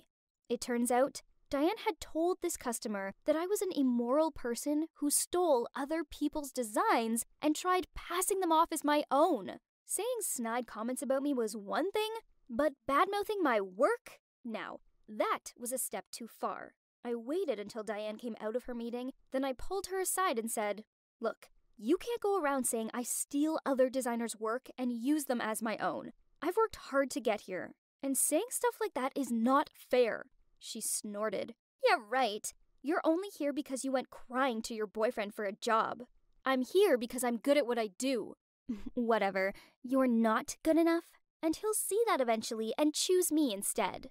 What? Suddenly, this all made sense. She was being a mean girl because she had a crush on my boyfriend, and she was jealous he was with me, not her. So I kept my cool when I said to her, "If your problem is Ed, and you think you're good enough to deserve him instead of me, you should focus on him only. Don't change your arrow direction to me and my work. You'll get nothing." Diane seemed really mad. So, okay, the one who should get mad was me, not her. Luckily for me, my boss Jim wasn't like Diane. Instead, he was a really nice guy who didn't treat me differently just because of who my boyfriend was. One time, I was snooping through his profile, purely for project purposes, and I discovered he went to the same college as me, just at different times. I mentioned this to him, and he smiled and said, "Yeah, that's where I met your boyfriend. He's a good friend of mine." Oh, I hated the word boyfriend at work, so I just ignored it and changed the subject. But anyway, it was good news, right? Jim was Ed's best friend, so at least I could trust him and learn from his work experience. Since I'd worked at Starcross Estate, I often had lunch with Ed, Jim, and Ellie. Ellie was Ed's half-sister, and also his assistant. She was really sweet and ridiculously beautiful. The way she talked and acted made me overwhelmed. It wouldn't be an exaggeration to say that she was such the cleverest and gentlest girl I'd ever met. Gradually, I spent more time after work with Ed, Jim, and Ellie. We usually spent all dinner time discussing work. To me, 3 of them were the colleagues that I always wanted to work with. But, except business things, I didn't know a lot about Jim and Ellie's personal life.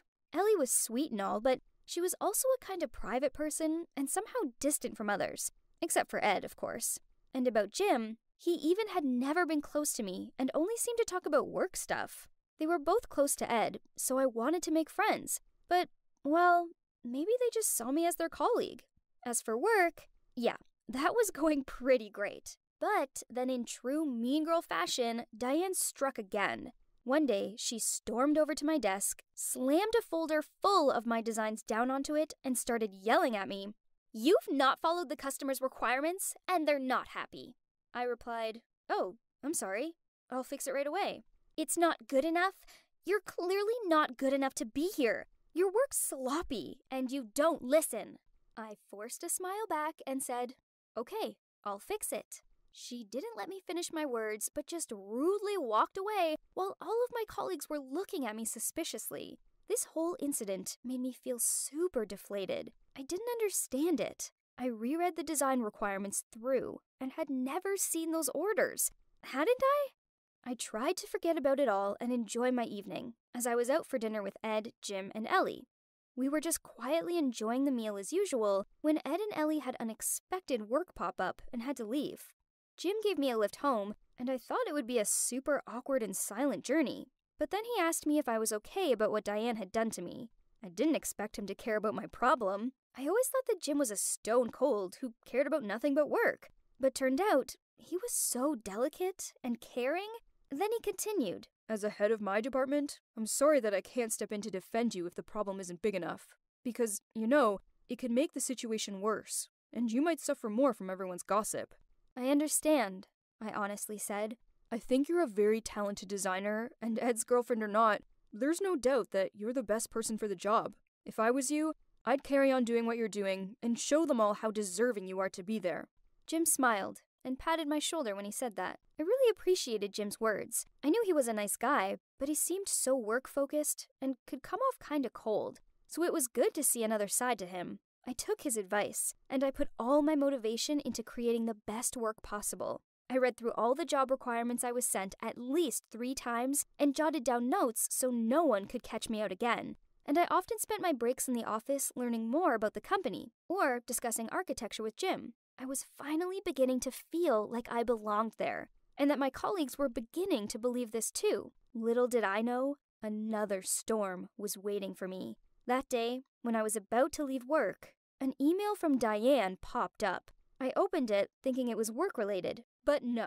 It said, "Break up with Ed right now before everyone knows what a loser you are. He loves me, not you, and I have proof." Attached to the email were a bunch of pictures. Seriously? Could this actually be happening?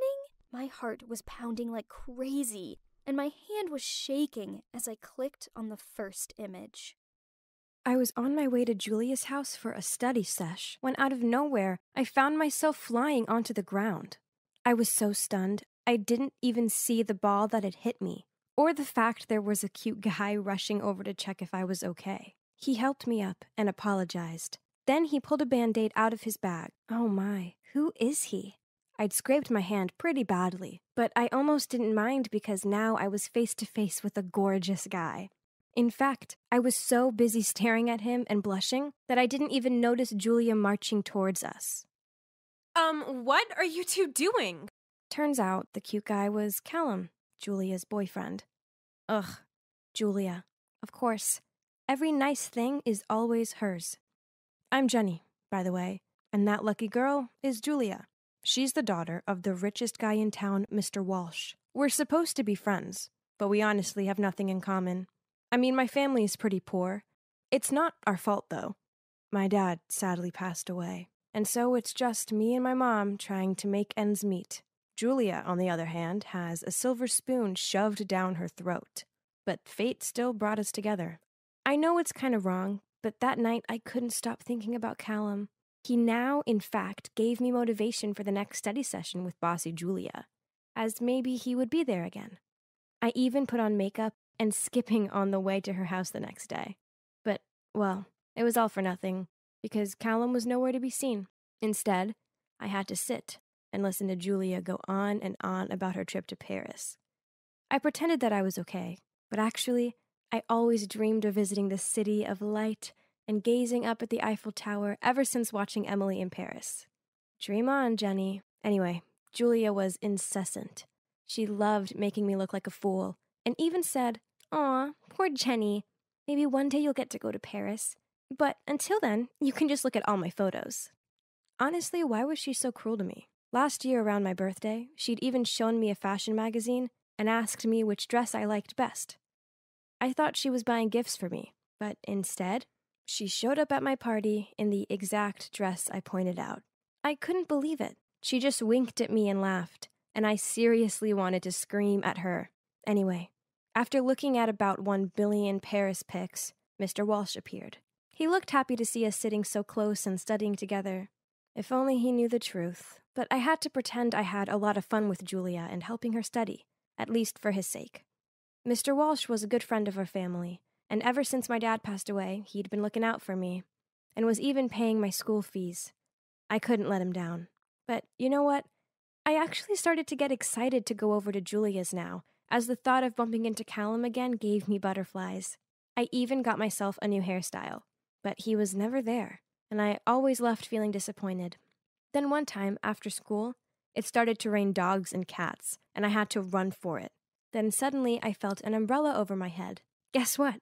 It was Callum coming to the rescue. It was like something out of a romantic movie. He even offered me a lift home.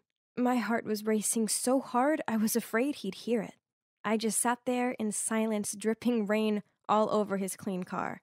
I even caught him looking over at me a few times, and my heart felt like it was going to leap out of my chest. He pulled up at my house, so I was about to get out when he touched my arm and said, "Can I get your number?"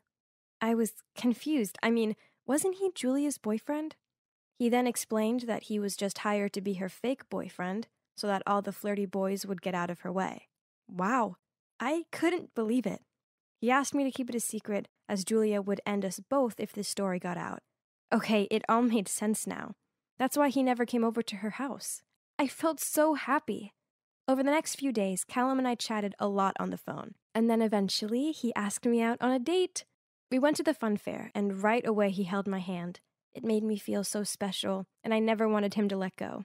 We were having so much fun. Then a familiar voice pierced the air. "Well, well, well. Isn't that my dear friend, Jenny?" I felt dread rush through my whole body. We turned around, and there was Julia and her girl gang all standing there with their arms crossed. Callum dropped my hand and rushed to Julia's side. "It was all her, babe. You gotta see the messages she sent. She's been flirting with me for weeks. It's pathetic." Whoa, was he for real? A second ago he was about to lean in for a kiss, and now he was bad-mouthing me? How could he be so two-faced? I tried to explain to Julia, but she wouldn't listen. She just called me a traitor in front of everyone, and told all her friends to lock up their boyfriends in case I try it on with one of theirs next. I was devastated. Everyone was staring at me and judging me. Ugh, if only I could vanish into thin air right now.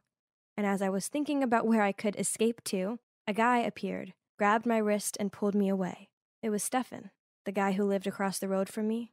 I didn't understand why he helped me, but I was so grateful that he did. He walked me home and tried to cheer me up by saying how his mom used to love our bakery so much, and that the carrot cake my mom made was his mom's fave. This made me smile, thinking back on all those happy times in our family bakery. When my dad had died, we'd had to sell it to pay off some debt, and life had become quite difficult. Luckily, Mr. Walsh was helping out, but after what just happened with Julia, I wasn't sure I'd be able to face him. The next day at school, everyone was staring at me. I couldn't even find a place to sit at lunch. What had I done? I'd ruined everything. And then it got worse. My phone beeped. It was Mr. Walsh. He said he was so disappointed in me and that I no longer needed to come and tutor his daughter. I wanted to cry, and at the same time I felt so much relief. But then I read on and he said, "I'm sorry, but I can't keep my promise anymore. I'll continue to subsidize your school fees, but you'll have to figure something out for college. Good luck." My heart plummeted. Not only had I been shunned by everyone at school and backstabbed by Callum, but now the door to college was being slammed in my face too. What would I do? My life was over. I felt so sick. I just walked out of the canteen and went home. I didn't dare go to school over the next few days. I was miserable. And just when I'd given up all hope, there was a knock at my door. It was Callum. What was he doing here? He said he was sorry for what had happened and that he missed me so much. Then he asked me if I'd be interested in being his secret girlfriend. What in the world? I was so angry, I wanted to slam the door in his face. But he was fast enough to catch my hand, which took me aback. At that exact moment, Stefan happened to walk past. Seeing me standing there with Callum, his face changed and he immediately walked away. Oh, no. I definitely couldn't let him misunderstand anything about me anymore. He's the only friend I had left. I yanked my arm away from Callum and chased after Stefan.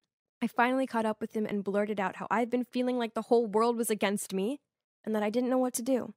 He told me to calm down, then we went to sit on a bench in the park, as he let me confide everything in him. By the time I finished talking, I was on the verge of tears. Then he said, "Listen, Jenny, you're better than this. Don't dim to fit in with those people at your school. Good people will see you for the real you. You're strong, and you can get through anything. I know you can." He was right. I was better than this. I didn't need to sink as low as Julia and her friends, and I certainly didn't need to rely on Mr. Walsh's money. I'd figure this out by myself, like I always did. So I applied for a part-time job at a coffee shop. Earning my own money felt so good. Suddenly I felt free, and I knew everything was going to be okay. But then one day when I was working, Julia and her gang came in. They still weren't over what happened, and in front of everyone, they brought up what I'd done to humiliate me, and they even recorded it, and I couldn't stop shaking. This was too much. That's when I threw a cup of coffee all over Julia and ran out of there. Julia shouted after me that she was going to tell my mom everything I'd done. Without a doubt, Julia really did it. She even sent my mom photos of me and Callum at the fair. And well, my mom didn't take it well. I rushed home to try and explain after Mom yelled at me over the phone. But then I couldn't find Mom anywhere. I called her phone and a man answered. He said my mom was in a hospital after she fainted? Oh dear good God! I got to the hospital immediately and found out that she had collapsed from shock. But thankfully she was okay. She had to stay in the rest of the day to be monitored. So I went to get us both a cup of coffee. That's when I saw him. Callum. He was in the ward next door sitting with some girl. I almost dropped the coffee out of shock. They looked close. I waited until he'd left, and then I went to ask the girl if Callum was her boyfriend. Well, turns out they'd been dating for 2 years already. So he was triple cheating? The girl deserved to know the truth, so I took a deep breath and told her everything. She was so upset. We decided to get our own back. So the girl called Callum and asked him to come back. As soon as he arrived, we confronted him and got the truth once and for all. He was never Julia's real boyfriend. In fact, here's the shocking part. He was hired by Julia to pretend to date me and ruin my life. Apparently, she was jealous of how much attention her dad gave me since my dad had died, and that her dad constantly compared her to me. He kept apologizing to his girlfriend, saying how much he loved her, and that he only agreed to help Julia so that he could earn some money to help pay for her medical bills. I was stunned. Callum was so apologetic and said he'd come clean about everything. He posted it on the school forum to clear my name, and to everyone to see the ugly truth about Julia. And of course, when Mr. Walsh saw it, he made her come and apologize to me. And he also apologized himself and offered to pay my college fees again. Do you think I accepted his offer? Of course not. I was standing on my own feet now, and there was no going back. I didn't need anyone's help. So you might be wondering how I could afford college. Surely not on my coffee shop salary, right? Well, after graduating high school, I realized how much I missed the bakery. That was where I truly felt happy. So I decided to study to become a pastry chef, and now my mom and I have opened a new bakery. I've never been happier. And there's one last thing I want to share. Oh, in fact, here he is. Hey, Stefan, I've made your mom's fave. Let's go surprise her. I couldn't stop smiling as Stefan took the carrot cake, kissed my cheek, and we headed for his car. Life is so much more simple now, and sweet, and I love it.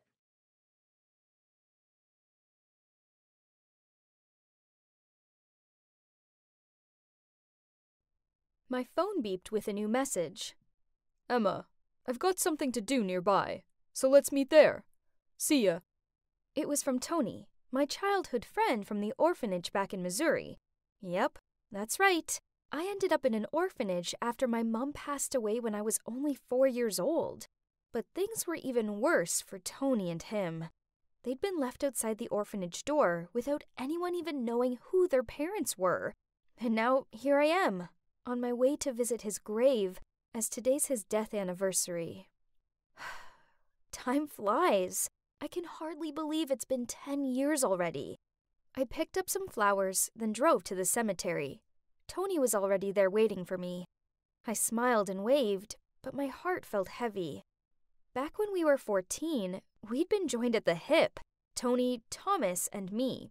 I had a secret crush on Thomas, but I never got the chance to tell him. It had all happened so fast on that day. We were just kids, young and dumb. We'd snuck out to go play by the riverbank. One minute we were splashing each other in the river. The next moment, Thomas was being carried away in the current. I tried to save him, but Tony pulled me back to shore. Even thinking about it now, I still couldn't help but burst into tears. Don't cry, Em. I'll always be here for you. And I knew he would be. Deep down, I knew Tony always had feelings for me, but I didn't feel the same way. After that, Tony drove me home. Seeing my exhausted look, he said before I went inside, "Get a good night's sleep, Em. Remember, we've got that interview tomorrow."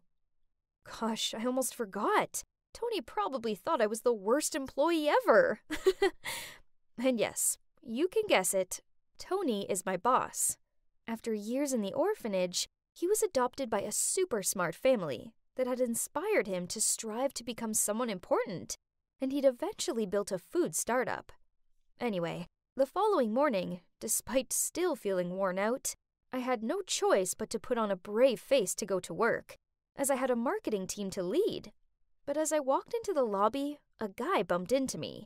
He helped me up and frantically apologized, explaining he was in a rush. I looked up and was about to nag him, but wait, why does he look so familiar? In fact, he looked exactly like... It's you! I stammered, but I couldn't even finish my sentences because he'd rushed into the lift and the doors had closed. I must have been seeing things. Honestly, throughout the whole interview, I could barely concentrate. Could there be two people looking that similar on this earth? I was lost in thought when the next applicant came in, and it was him! Both Tony and I stared in shock. He was the spitting image of Thomas. But he couldn't be. I mean, Thomas had died years ago. We both were too stunned to say anything until his voice broke the silence. "Hi, I'm Dustin, and I'm here to interview for the marketing position." I looked at Tony, and he looked just as confused as I did. But yeah, it wasn't Thomas. This guy was from Illinois and had never even been to Missouri. Okay, so here's Thomas's doppelganger. Fair enough. The interview went well, and even though he was a bit arrogant, he knew what he was doing, so we hired him. When I left the room, surprisingly, Dustin was still waiting for me outside. He offered to treat me to lunch as an apology for earlier. I agreed, as I was desperate to ask him more questions. During lunch, I kept mentioning the orphanage, some of Thomas's hobbies and things he hated, but Dustin didn't even bat an eyelid. I was disappointed, because I really hoped Dustin would actually be Thomas. That night, I barely slept. I couldn't stop thinking about Dustin. It's ridiculous, but I still had a strong feeling that he really was my childhood sweetheart. Suddenly, I got a message from Tony. "Saw you hanging out with Dustin. Wake up, Em. He's not Thomas." Ugh, I didn't need to hear that. The next day, I couldn't take my eyes off of Dustin. At lunch, I watched as he put honey on his watermelon, and I almost freaked out. That was exactly what Thomas used to do. Oh my, I blurted out. I then told Tony what I just saw as soon as he sat down, but he just laughed and said, "Honestly, Em, tons of people do that. Do you really think that our Thomas could be that arrogant?" Seeing that I was still unfazed, he continued. "But if you still want to check, just give him a peach. Things can change, but allergies don't, right?" OMG, Tony was a genius. He probably was just kidding, but I was super serious. So the next day, I bought Dustin a peach pie to welcome him to the team. But to my surprise, he ate it up with pleasure and seemed totally fine. Okay, clearly I needed to let this go. He wasn't Thomas. End of. But if only things were that simple. And even though I knew Dustin wasn't Thomas, I still felt attracted to him. He was smart and sweet, and so much fun to be around. Eventually, we started hanging out and became very close. We didn't actually make anything official, but we were low-key dating already. However, it was impossible to hide things from Tony. One time, our company went on a team bonding weekend, and we'd arranged a tennis competition. We had to pair up, so obviously I would go with Dustin, but as we're about to go sign up, then Tony came to ask me to be his partner too. My God, it was so awkward. Then Tony said in a very sulky tone, "Okay, how about we have a little competition? The winner gets to pair up with Emma." And so they had a swimming race. That's so embarrassing. I knew Dustin couldn't swim, so I started to panic, but he got in the pool anyway. Obviously, Tony won, but who cares? He was acting like a child.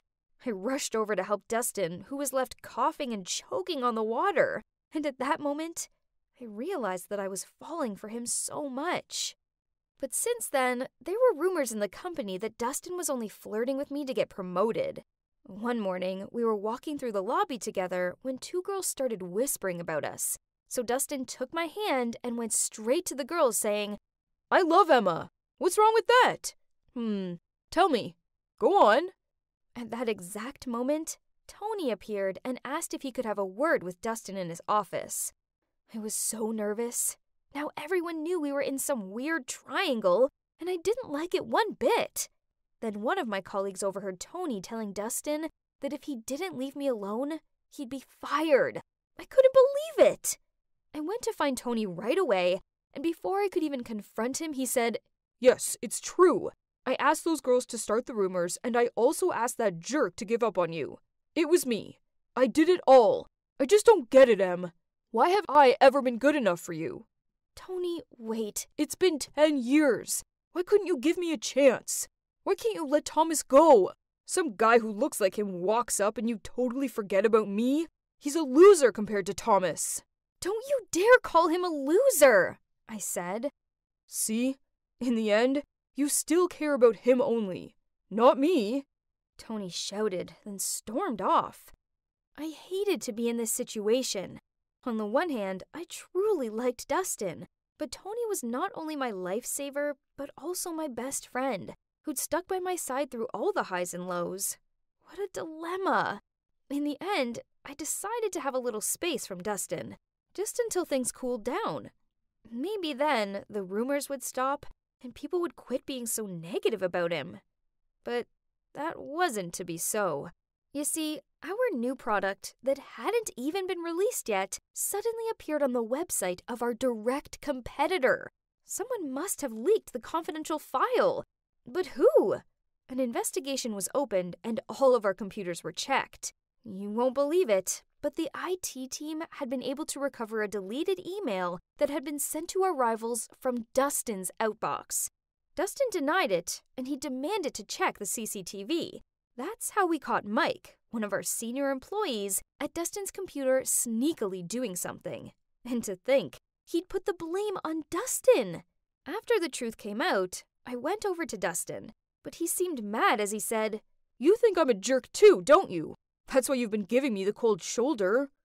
I told him I never believed he'd done it. Then I took his hand. I'm so sorry.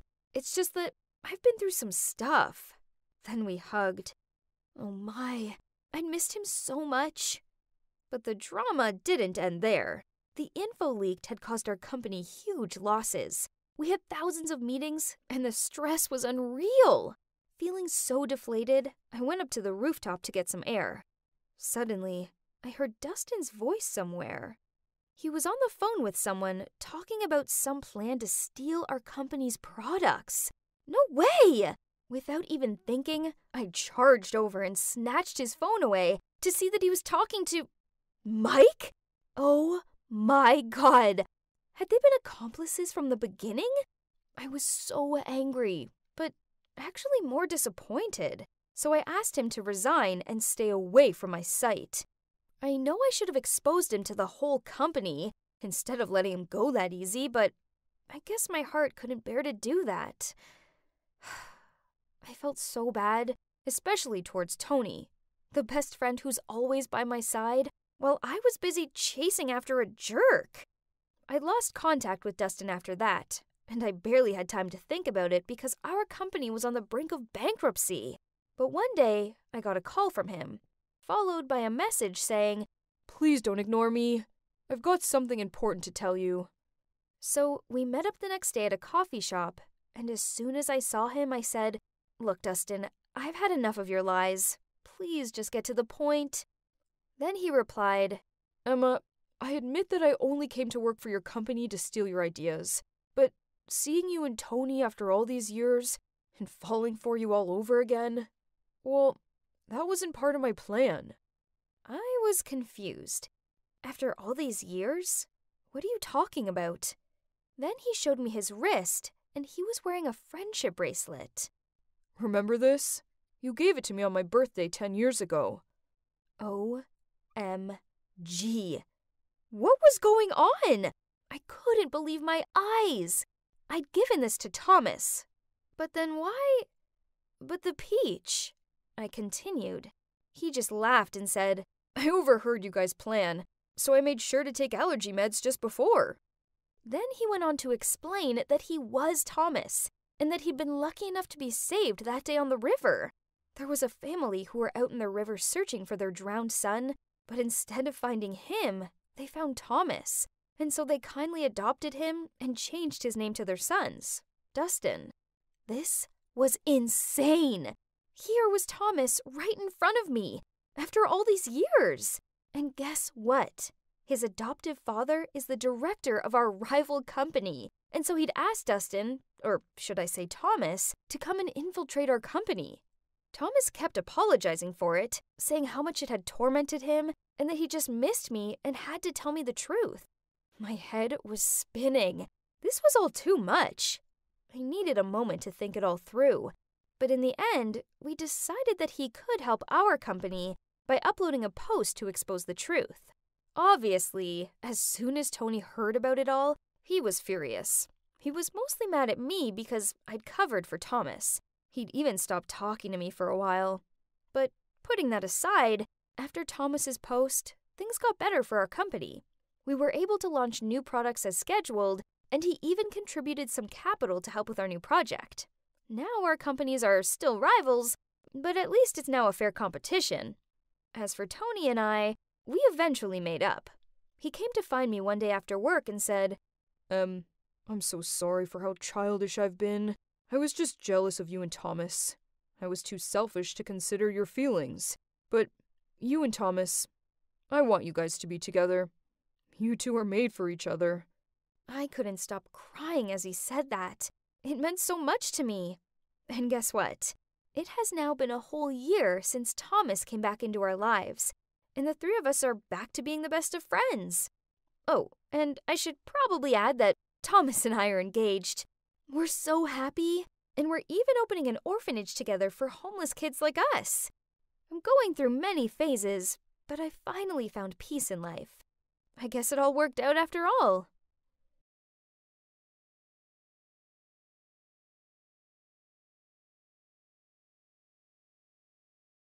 So everyone loves Christmas, right? Trust me. It's not so great when your boss fires you in November. How was I supposed to buy presents now? Still, I tried to see the positives. I hated that boring, underpaid, overworked job anyway. My ex-boss Adrian was the worst. He's a crazy perfectionist who always gave me ridiculous deadlines, complained about every tiniest mistake, and flipped out if things didn't go his way. No wonder he was still single at 32. Who could ever stand him? I wouldn't miss him, or my tragic ass-kissing coworkers. Anyways, on the bright side, I'd get to spend the entire holiday season with my family and my boyfriend Matt in peace, without being bothered by any annoying work emails. I, in fact, have invited Matt over for Thanksgiving dinner with my parents, and plan to spend this cozy weekend with my loved ones. Then, the day before Thanksgiving, I packed up my car and was about to go and pick Matt up when my phone beeped. Sonia, I don't think Thanksgiving is a good idea. I just think we need some time apart. Hope you have a great time. See you around, X.